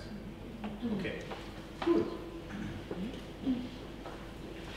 Yes. In social terms, it would be anarchist. It could, yeah, it could be. But then we need to make, perhaps we will need to talk, yeah, it would be anarchy. But anarchy should not be understood as anything goes. Anarchy is also a system, is also a method. So for instance, anarcho-syndicalism, yeah, talks about, let's say, syndications, which is small communities. So yeah, it is probably closer to anarchy. But what I want to emphasize is that it is not the opposite of order, because there is order here. It's just a different notion of order. Yeah? Because, one second, because I don't want you to think that what Deleuze and Guattari propose is basically anything goes, no system, no rules, just do whatever you feel like. If you do whatever you feel like, will it be art? I'm asking. No. It's not enough, but it's essential. Yeah? But there has to be some order and some chaos. That's what makes something happen. Okay? What I see here is, I guess, their diagram of schizophrenia. Good. I like that very much. Yeah. Why do you say that? Well, it's obviously the subject of which we're talking about, and also because, like you were saying before, it's not specifically having no order, but just having a different order. And I guess their way of approaching that clinically would be to sort of allow that that uncontinuity, and to sort of just covet it, and instead of just putting him in a mental hospital. I like that a lot. But that's very good. Interesting, that it's also very serious. It says 14th piano piece for David Tudor IV. Yeah. So it even has a dedication, I think. It has many attributes of a musical manuscript. It is, yeah, it's attributed. So it is definitely not like this kind of thing that you can go to the wallpaper and just do that. It's not like well, fuck you, music. It is music, but it is music that wants to break from the restrictions imposed on how music should be done. Yeah? Because there are certain rules. That's how you do photography, that's how you bring up your children, that's how you make art. Yeah? And then, because there are rules, you can also mess with them. By messing with them, you might make something new, something different. Yeah? And somehow it is a very memorable image. Once you see it, you're not going to forget that that is also possible. Wow, you know, whoever thought that it's possible to approach writing music like that? Sorry? People. Right. Yeah. Well, maybe this is the only way to write music. Maybe every time some new original music happens, on some level, it is happening like that because it breaks away from the tradition, from the way things were done previously. Yeah. So perhaps it is an essential ability of the artist to understand the existing structure in order to be able to break away from it. But it's this tension, you know, if you completely don't understand the structure, there's nothing to break away from. If you understand it too well and you become part of it, you cannot break away. So it is all the time being this kind of on the cusp. It's never really stable. It's just, now that could also become, one day, you can imagine a music academy where everyone is taught to do music just like that. That can also become orthodox. Yeah? Just because it appears violent and unruly to us doesn't mean that it cannot become someone else's, okay, God, children, now everyone going to, you know, do that exercise in their notebooks. Again, you will need to find a way to break away from it. Yeah? So the task of breaking away, the task of finding the new form of expression is a never-ending task. That's why as an artist, you never really know what the next artwork will look like. Because as I was saying earlier, there is no formula. Okay, now, let's have a look at their first paragraph. Could someone, who could read first? Anyone could read? Anyone feels like reading? Thank you, Ben. Would you start from the beginning? We just read the first paragraph. Now, I really want you to just open your ears to the voice of Deleuze and Guattari speaking to you together in this strange voice of theirs. Please, Ben. The two of us wrote Anti-Oedipus together. Since each of us was several, there was already quite a crowd. Here we have made use of everything that came within range, what was closest as well as the furthest away. We have assigned clever pseudonyms to prevent recognition. Why have we kept our names? Out of habit, purely out of habit, to make ourselves unrecognizable in turn, to render imperceptible not ourselves, but what makes us act, feel, and think.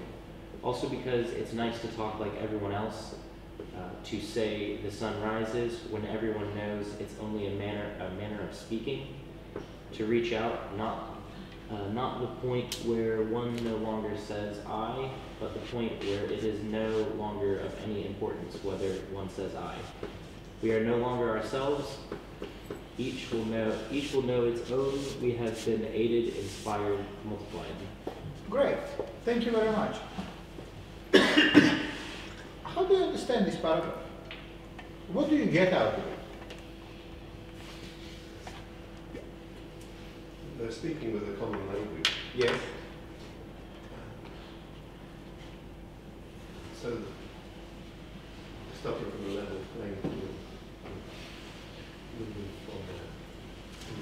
A level playing field. Well, let's see. They say, we wrote Anti-Oedipus together. They talk about the previous book. This is 1,000 Plateaus. We wrote Anti-Oedipus together. As each one of us is already several personalities, that is already quite a big crowd. And then they say, why have we kept our own names? Why have we kept our own names? Why do you sign the artwork with your name? Well, they say, well, I love that, out of habit, purely out of habit. The name doesn't matter. The name is not a representation of who you are. The name is not a signature. is not an identifier. You see how immediately they say, yes, we kept our own names. We could give the book a pseudonym or just leave the names out altogether. We kept the names, but don't attach too much significance to that. It's not because we are playing the identity game. It's just because this is a habit, you know. But also the name psychologically can synthesize to us the reality, because we are conscious to the subject with the name. That's right, but it's the consciousness of giving a name to ourselves. So if we lose it, it's coming back to this absurd and chaos. But they say, even though we kept our names, we already lost our names. And they also say, it's nice, and this is important, it's nice to talk like everybody else. To say the sun rises when everybody knows it is only a matter of speaking. Now what it means to the practice of making art, because these are two artists talking about their work. They say, you don't need to go mad. You don't need to look like a crazy person in order to make art. It's nice to talk like everybody else. You know? It's nice to behave normal. Why? Well, it gives you certain freedom. If you don't behave normal, then you might get locked up. You might get stigmatized. You know? So it just gives you some form of freedom to talk like everybody else. Yeah? Otherwise, you might find yourself under house arrest, like ix-xvi. You might find yourself thrown into prison. Being like everyone else and saying what is expected from you is a very important survival skill for an artist. Yeah?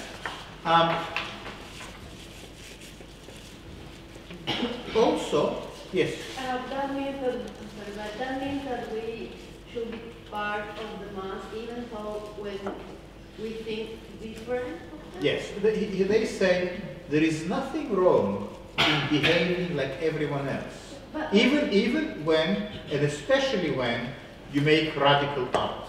Yeah, but what happens if you really think different and you don't couple, or you can't be part of that mass because you are different. You are trying to force yourself to be part of something that you don't belong to. They say, pretend that you belong. Learn. Be fake. Yeah. Learn to fake that you belong because it will help you to survive. It's a survival technique. They don't say you don't need to, on the surface, being like everyone else on the surface might help you to be very different and radical in what you do. And because, in a sense, everyone has a limited amount of energy. If you spend a lot of energy on being different from everyone else, you might have no energy left for your writing, for your art, for your music. Yeah, but it's the same. If you spend too much energy trying to be part of something that you are not part of, you are spending a lot of energy. That's true. It is true as well, and I would not argue with that. They say that it was easier for them to keep their names, and also they say here, it is nice to talk, one second, it is nice to talk like everybody else, to say the sun rises when everybody knows it's only a matter of speaking. Because if every time someone said, oh, the sun is rising, they say, come on, you should know better. The sun doesn't rise, it's the air is going on around. You know, haven't you read Copernicus? What is the matter with you people? You know, wake up, you know. You will waste a lot of energy, and in a sense, they kind of say, it's kind of pointless. Yeah? You have a project, you have art to make, you have your books to write, you have your poetry, you have your music. If you will be fighting these things, you just might waste so much of your effort. Yeah? So, but they really talk about camouflage, about survival mechanism.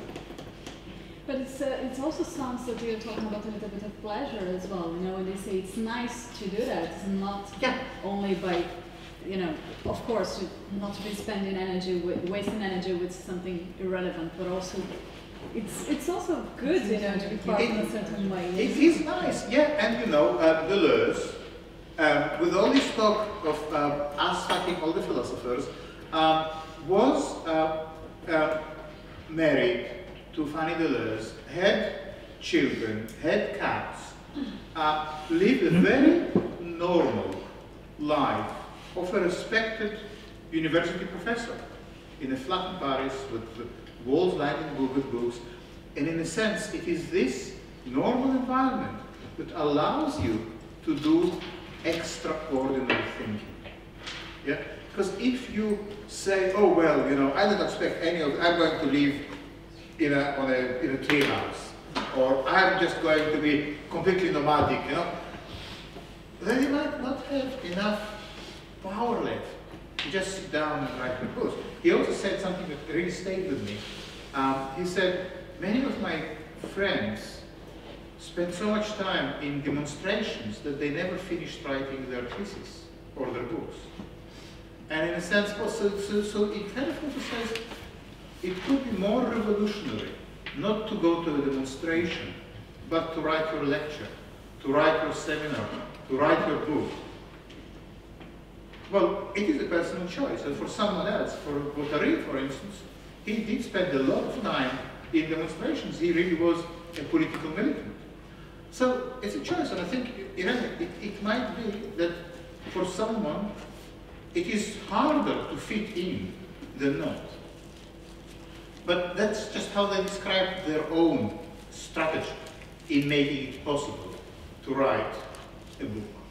They said, well, it's sometimes, in other words, they say, choose your battles carefully.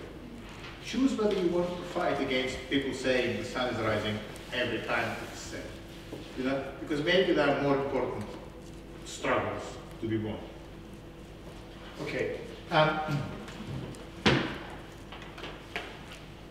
Now, let's go to, but I just think, you know, they have a particular voice when they write together, which I really like. Let's go.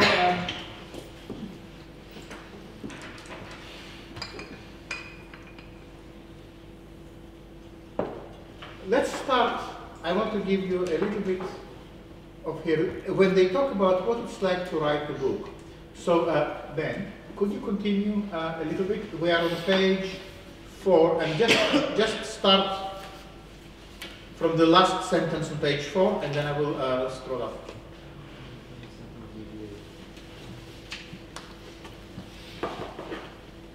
Sorry, what page is it? Oh, page 4, okay. Page 4. Writing has nothing to do with signifying. Signifying. It has to do with surveying, mapping, even realms that are not yet to come. And carry on. The first type of book, sorry, give me a second. The first type of book is a root book. The tree is already an image of the world, or the root image of the world tree. This is the classical book as noble, signifying, and subjective organic interiority, the strata of the book. The book imitates the world as art imitates nature, by producing specific to it that accomplish what nature cannot or can no longer do. The law of the book is the law of reflection, the one that becomes two. How could the law of the book reside in nature when it is what proceeds over the very division between the world and book, nature and art? One becomes two. Whenever we encounter this formula, even stated strategically by Mayo, or understood in the most dialectical way possible, what we have before us is in the most classical and well-reflected, oldest and weirdest kind of thought.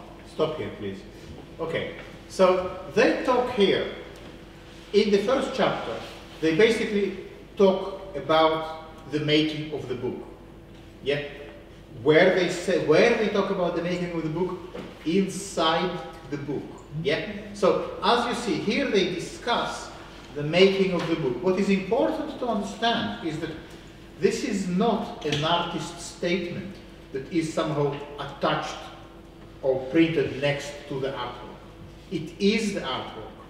The statement about the making of the book makes the book. It's not outside of it. Yeah? Why is it important? This is something absolutely essential you have to understand about an artwork. An artwork has no explanation that is outside of the art. There is nothing to explain. What you have to say about your art is part of your art, and you have to make it so. They can talk about the book throughout the book. Perhaps talking about the book is the book. Yeah? But it is what it is. It's not outside. Yeah? That's why, one second, Shimon. That's why you have to be very careful with any kind of explanation of what you've done. You always need to ask yourself, is the explanation of my artwork outside the artwork? Because if it is outside, something went wrong. Something is not complete.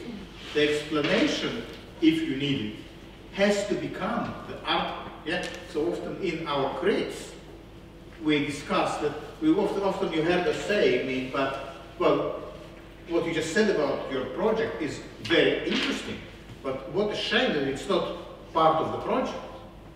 Find a way of putting it into the work. Yes? Is that showing the process? Good. Very good. Can you explain why?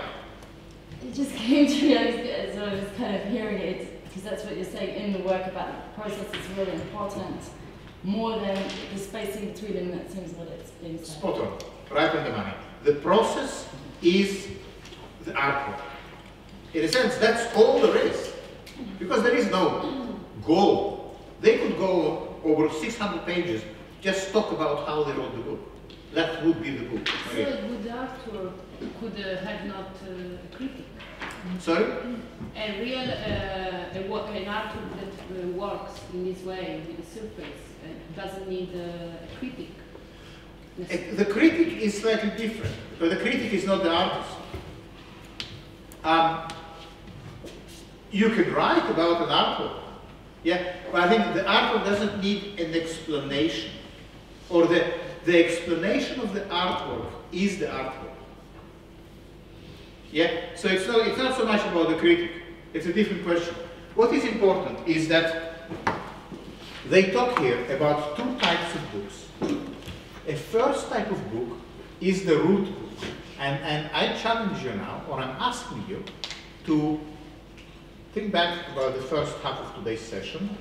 What are we talking about? The first type of the book is the root book. Root book, does it ring a bell? What kind of book it is? Huh? No. Very good. Analog. Analog. What is the...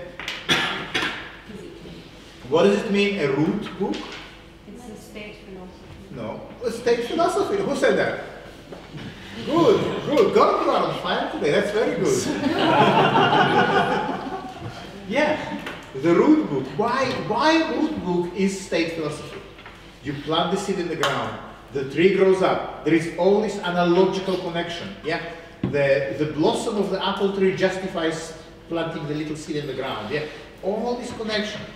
The tree is already the image of the world, of the root, the image of the, or the root, the image of the world tree. This is the classical book. Noble, signifying subjective organic interiority, continuity, harmony, sensible, yeah? All these things. The book imitates the world. In other words, the book represents the world as art imitates nature. Vermeer, the painting of the city of Denver, correct? By procedures specific to it that accomplish what nature cannot or can no longer do. The law of the book is the law of reflection, the one that becomes two. Yeah? This is how representation operates. And they say that's not only how paintings are made, this is also how books are written. Now,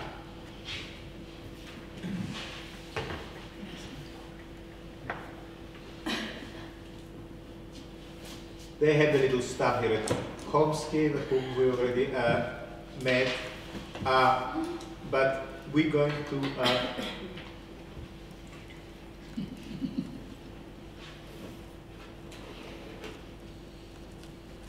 and now we move to the second type of a book. So basically they say there are two ways you can do a book, or in other words, there are two ways you can make an artwork. You can either do an artwork that will resemble a tree. Yeah? In what sense Vermeer's painting resembles a tree? Can anyone tell me?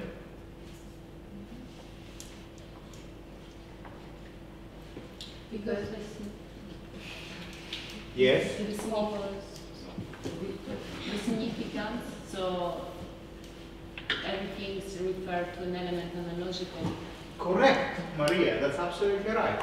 This is the model of this painting, according to Deleuze's and Guattari's logic, is the tree, because it is analogical to some reality, to some origin. Yeah? So this is the tree model of art. Even if it is not a picture of a tree, there is a tree there. Yeah? So, good. Well, I think we're really getting it. Slowly, we are getting it. And now, here is the other approach. Who could read the second approach? Okay, please. The radical system of particular root is the second figure of the book, to which on modernity pays William Rhizomes. This time, the principal root is aborted, or its tip has been destroyed. An immediate, indefinite multiplicity of secondary roots grafts onto it and undergoes a flourishing development. This time, natural reality is what aborts the principal root, but the root's unity subsists as past or yet to come as possible. We must ask if reflexive spiritual reality we must ask if reflexive spiritual reality does not compensate for this state of things by demanding an even more comprehensive secret unity or more extensive totality. Take William Burroughs' cut-up method. Folding one text onto another, which constitutes multiple and even adventitious roots like a cutting, implies a supplementary dimension to that of the text under consideration. In the supplementary dimension of folding, unity continues its spiritual labor. That is why the most resolutely fragmented work can also be presented as the total work or magnum opus. Okay, that's good. So can you tell me what is the second model of the book? The first takes the tree as its model. The second, they say, modernity pays to it a willing alliance. That is not yet how they wrote their book. The second model, it is William Burroughs' cut-up method. Who is William Burroughs? What did he write? Naked Lunch. Did you see the film? David Cronenberg? Yeah? Put it on your list of films to watch. Naked Lunch.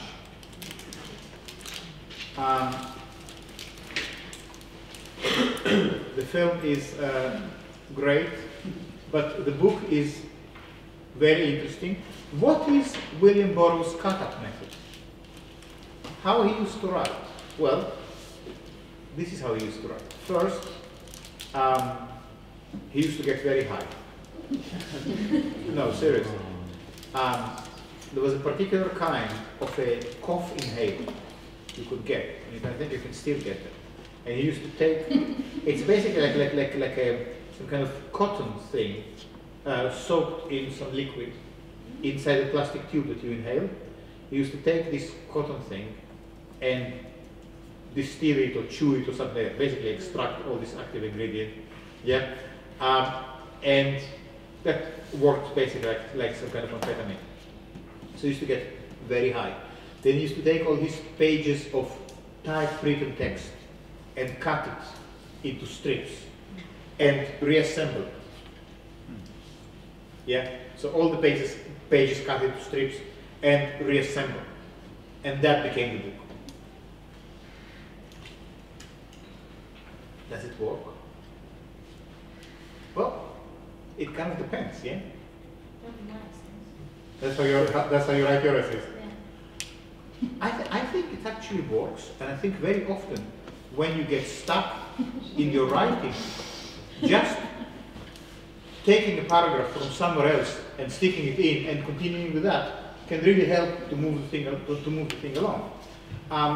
There is something very liberating, or I often find that just opening one of the books on my desk at random, looking at some paragraph and writing in response to that helps to just get to the next stage.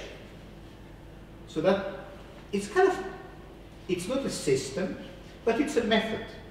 It's a way you can keep making things just by allowing some element of accident into your work.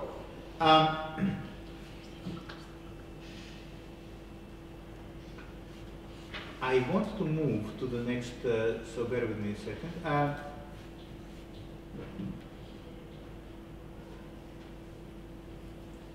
Okay. And here we have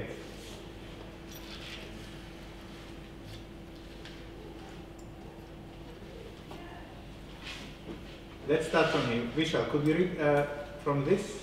The multiple? Yes. The multiple must be made, not by always adding a higher dimension, but rather in the simplest of ways, by dint of sobriety, with the number of dimensions one already has available, always n minus 1. Correct. The only way the one belongs to the multiple, always subtracted. Okay, let's stop here.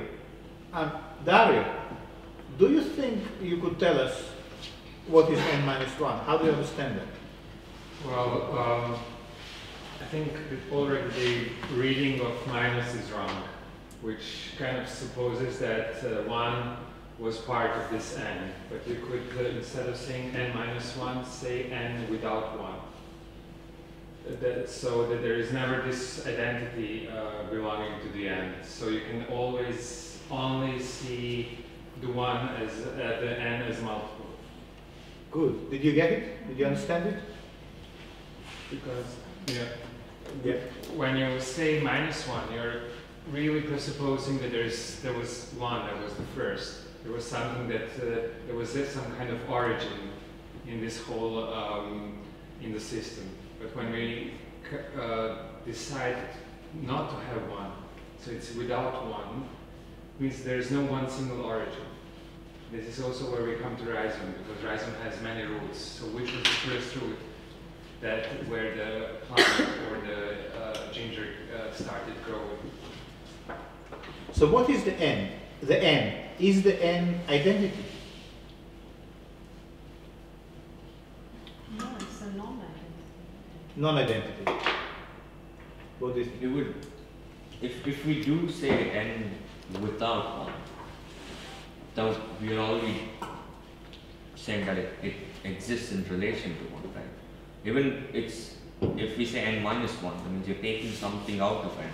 But if you say n without 1, that you're saying n exists, but n exists only in relation to not 1, not having 1. It exists, but it cannot exist absolutely. Well, maybe it's more about, again, what kind of weight do we give to that 1? Because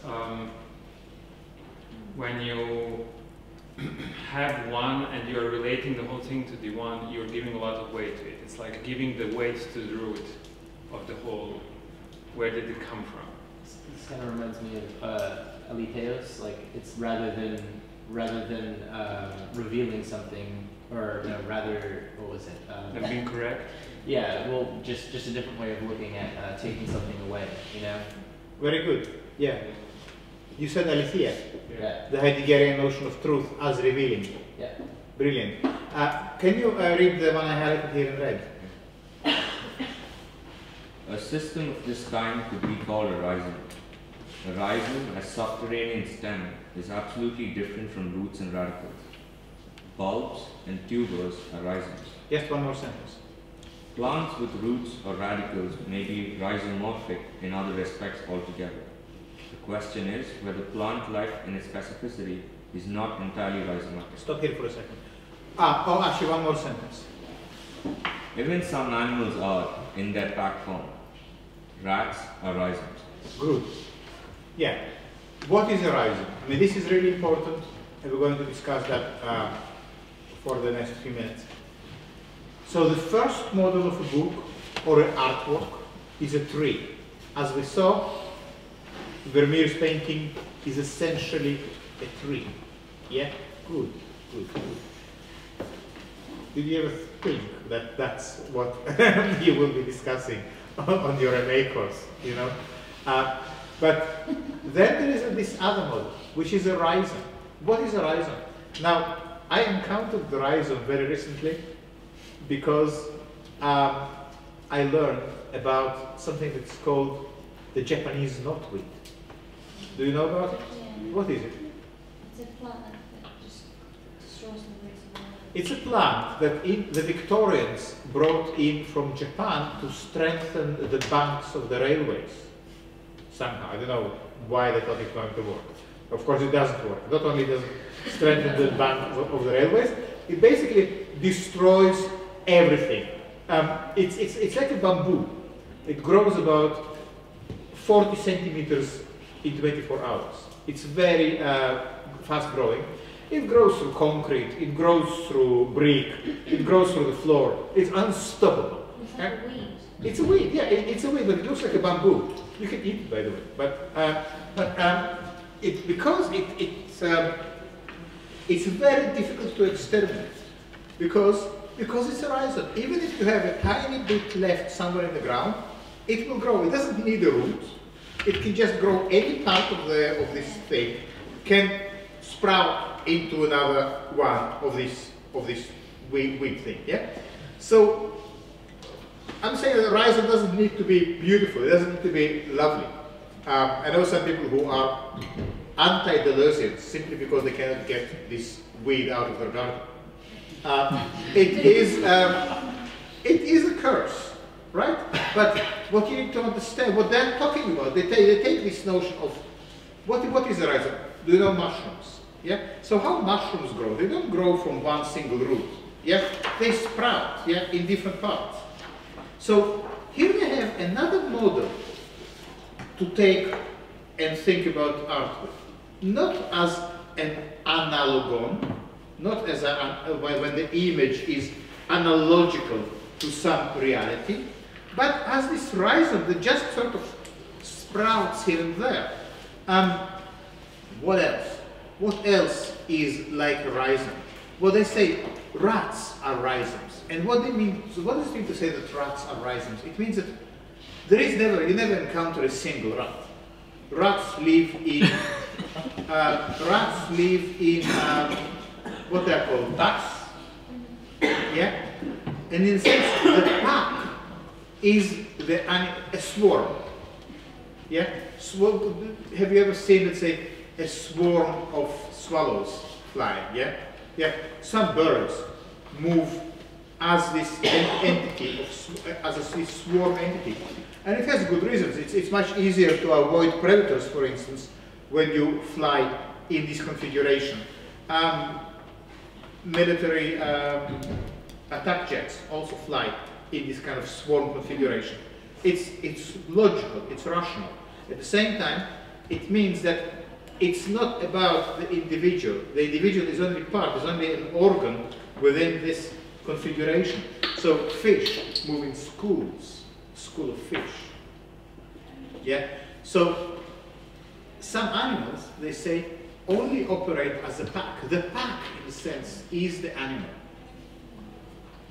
Yeah. But yeah, there was some way. I think it's a huge one. Like it's one cell. There was the whole pack. That's right. That's right. Yeah. There are many examples of it. It could be that this rhizomatic thinking allows us to approach reality in a different way. So instead of thinking about individuals, not only rats, but also humans, we can think about a rhizome, about a pack, about a swarm, yeah, and how the swarm really has a mentality and a life of its own, yeah. So just shifting the focus slightly. What does it mean to talk about an artwork as a rhizome? It means not to be obsessed too much with the origin, with the connection with reality, with the analogon, but more allow the artwork to kind of sprout and send some shots and bulbs and flowers in various directions without any premeditated connection to the origin. In other words, digital. Not analogical, but digital. This is Rhizome. Here's another example of a Rhizome, the network. Yeah? All our computers here are somehow connected to the network, but are they like branches connected to a tree? Well, no, because where is the tree? There is no central telephone system, telephone exchange. You know, in a sense, you could say that telephone operates as a tree, because in the past, in some Hitchcock films, you would even see the telephonist saying, you know, you dial a number, you go to the telephone exchange, and they say where you want to connect, and they plug you in. So it's all kind of, there is this tree trunk that connects every branch with any other. The network has a different principle. There is no central branch. There is just nodal points. And packets of data never pass through any central organizing mechanism, even though I think it's questionable these days. But you might say there is a central organizing mechanism, and maybe Google actually wants the network to be more like a tree and less like a rhizome. Yeah, and that would be an interesting thing to discuss, and we will get into that. But the network, the internet or the web, compared to the telephone network, shows you these two models. The telephone, the analogical model, the tree model, the network, the rhizomatic model, the sort of swarm. Yeah? Do you know how the internet was invented when it was still called the Internet? It was another one of these great Cold War inventions, and maybe I'm telling you something that you already know, but during the Cold War, one of the concerns the American military had was that what if the Russians will, let's say, bomb Pentagon, and all our information will just get destroyed. So they wanted to develop a model to survive an attack on their central control mechanism. And what they developed is a way to disseminate the information between different places, all connected to each other, but without a single centralized place. Yeah?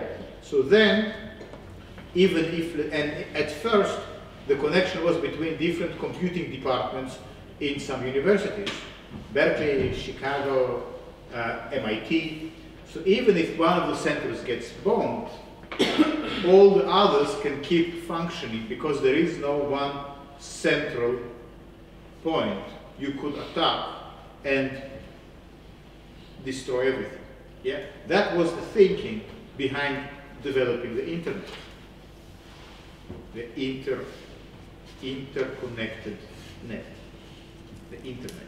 Yeah, so that's the Rhizome.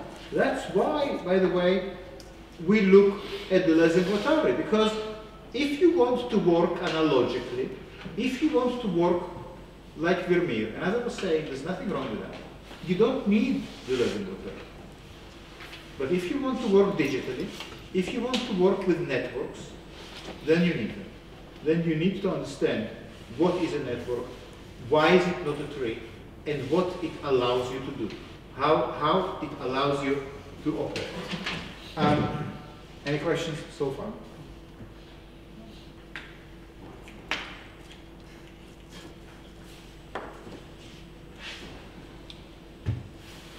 1 and 2. Who could read?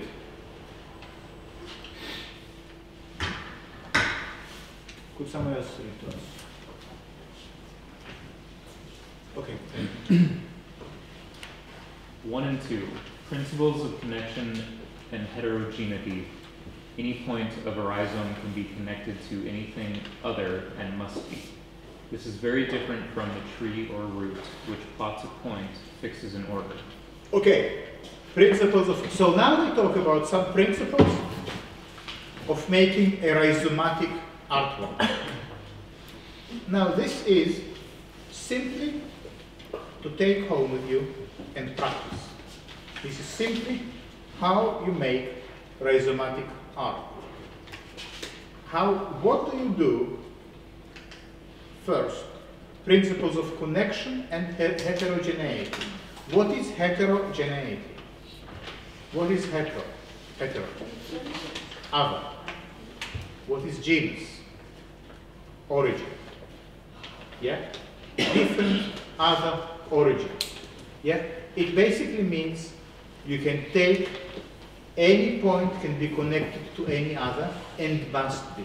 It means, how do you know what is the next step in your art? Any point can be connected to any point. You don't need to follow the rational logic of beginning, middle, and end, of the seed and the tree, the original and the image, the model and the copy. You don't need, for instance, Siobhan, you don't need to work with a mannequin. Because the mannequin is still analogical. Yeah, it's still an analogous of a certain... But not as a robot. A robot is more interesting, because the robot can have different parts. It has one hand might come from a vacuum cleaner, and the head might come from a toilet seat. Yeah? It's less homogeneous. It's less homogeneous. Yeah? So think, for instance, about how will heterogeneity express itself or find itself articulated in a mannequin? What a rhizomatic mannequin would look like.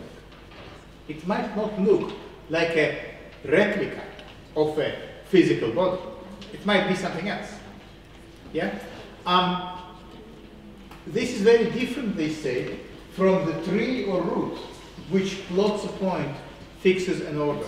It basically means, in your art, make connections, realize that the rule is that any point can be and should be connected to any point. Yeah? If, let's say, this class was arranged on the tree model, then you will be sitting quietly, and I would be the root of the tree, you know, and you would be the branches. But this is not the model this class operates. We learn from each other, and the conversation you have between you and across you is we can all the time connect any point to any point. That is the idea of having the seminar organized in this way. And now you know, by the way, why that's how the table is always organized.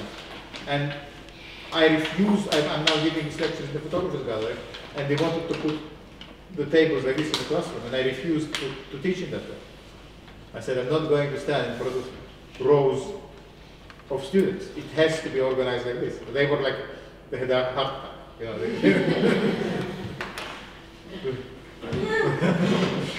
but I think this is the only way you can work.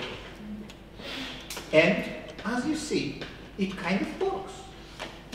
You know, it kind of works for whatever reason.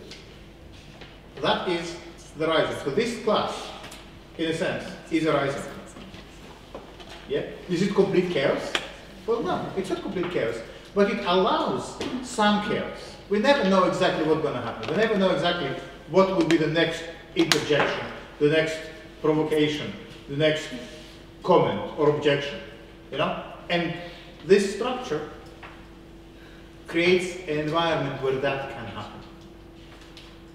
Yeah, this is, so rhizome also does not mean that there is no logic or no order. It's a little bit like that drawing here.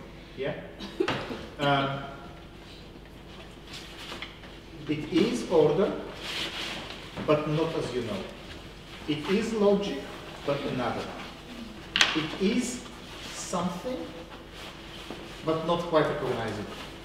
Where it goes from here, you don't really know. You cannot predict it because it's not part of any scale.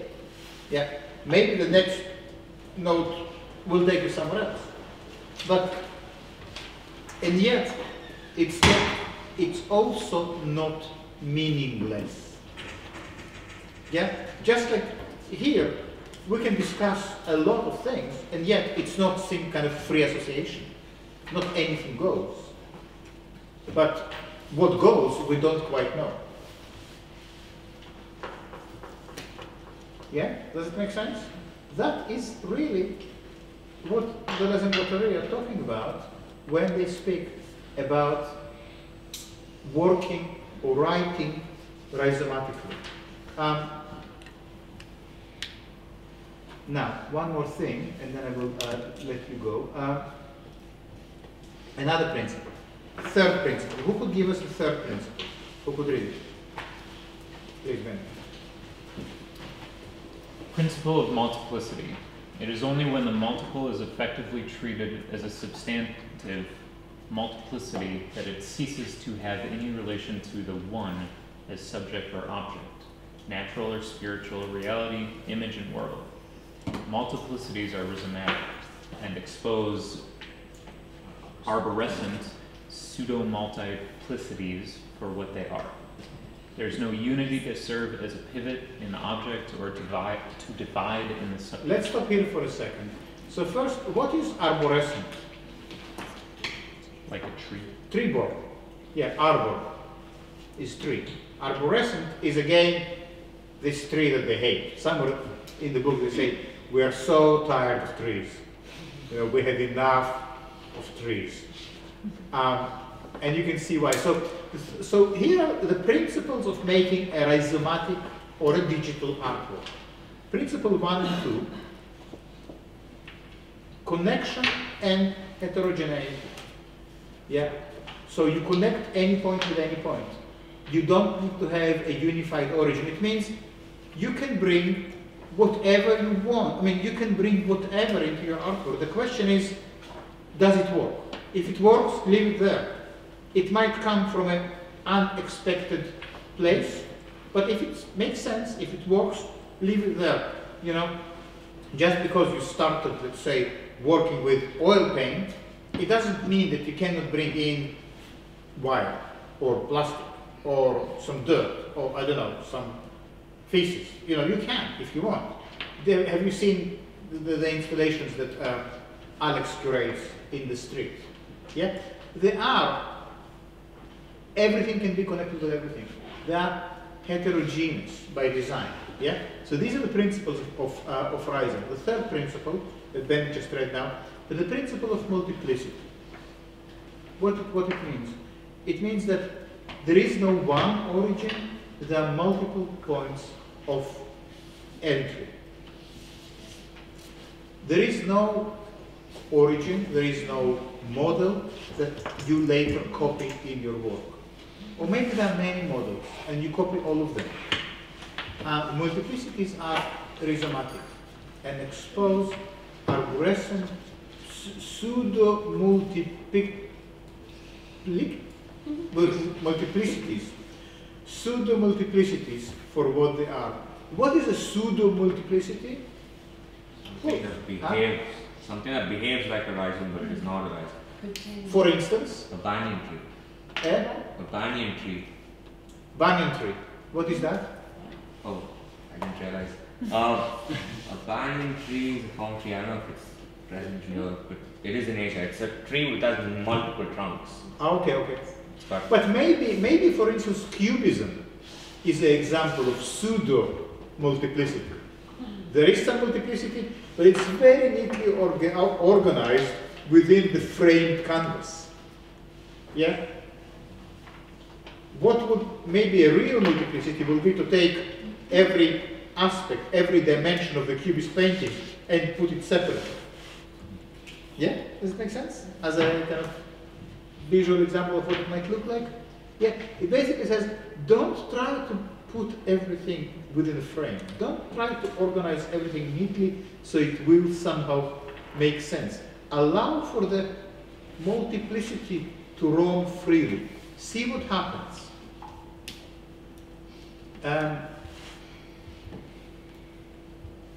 Do we have another dimension? I like that. Another principle. There are a few more which you can find later when you read it. Principle of as-signifying rupture.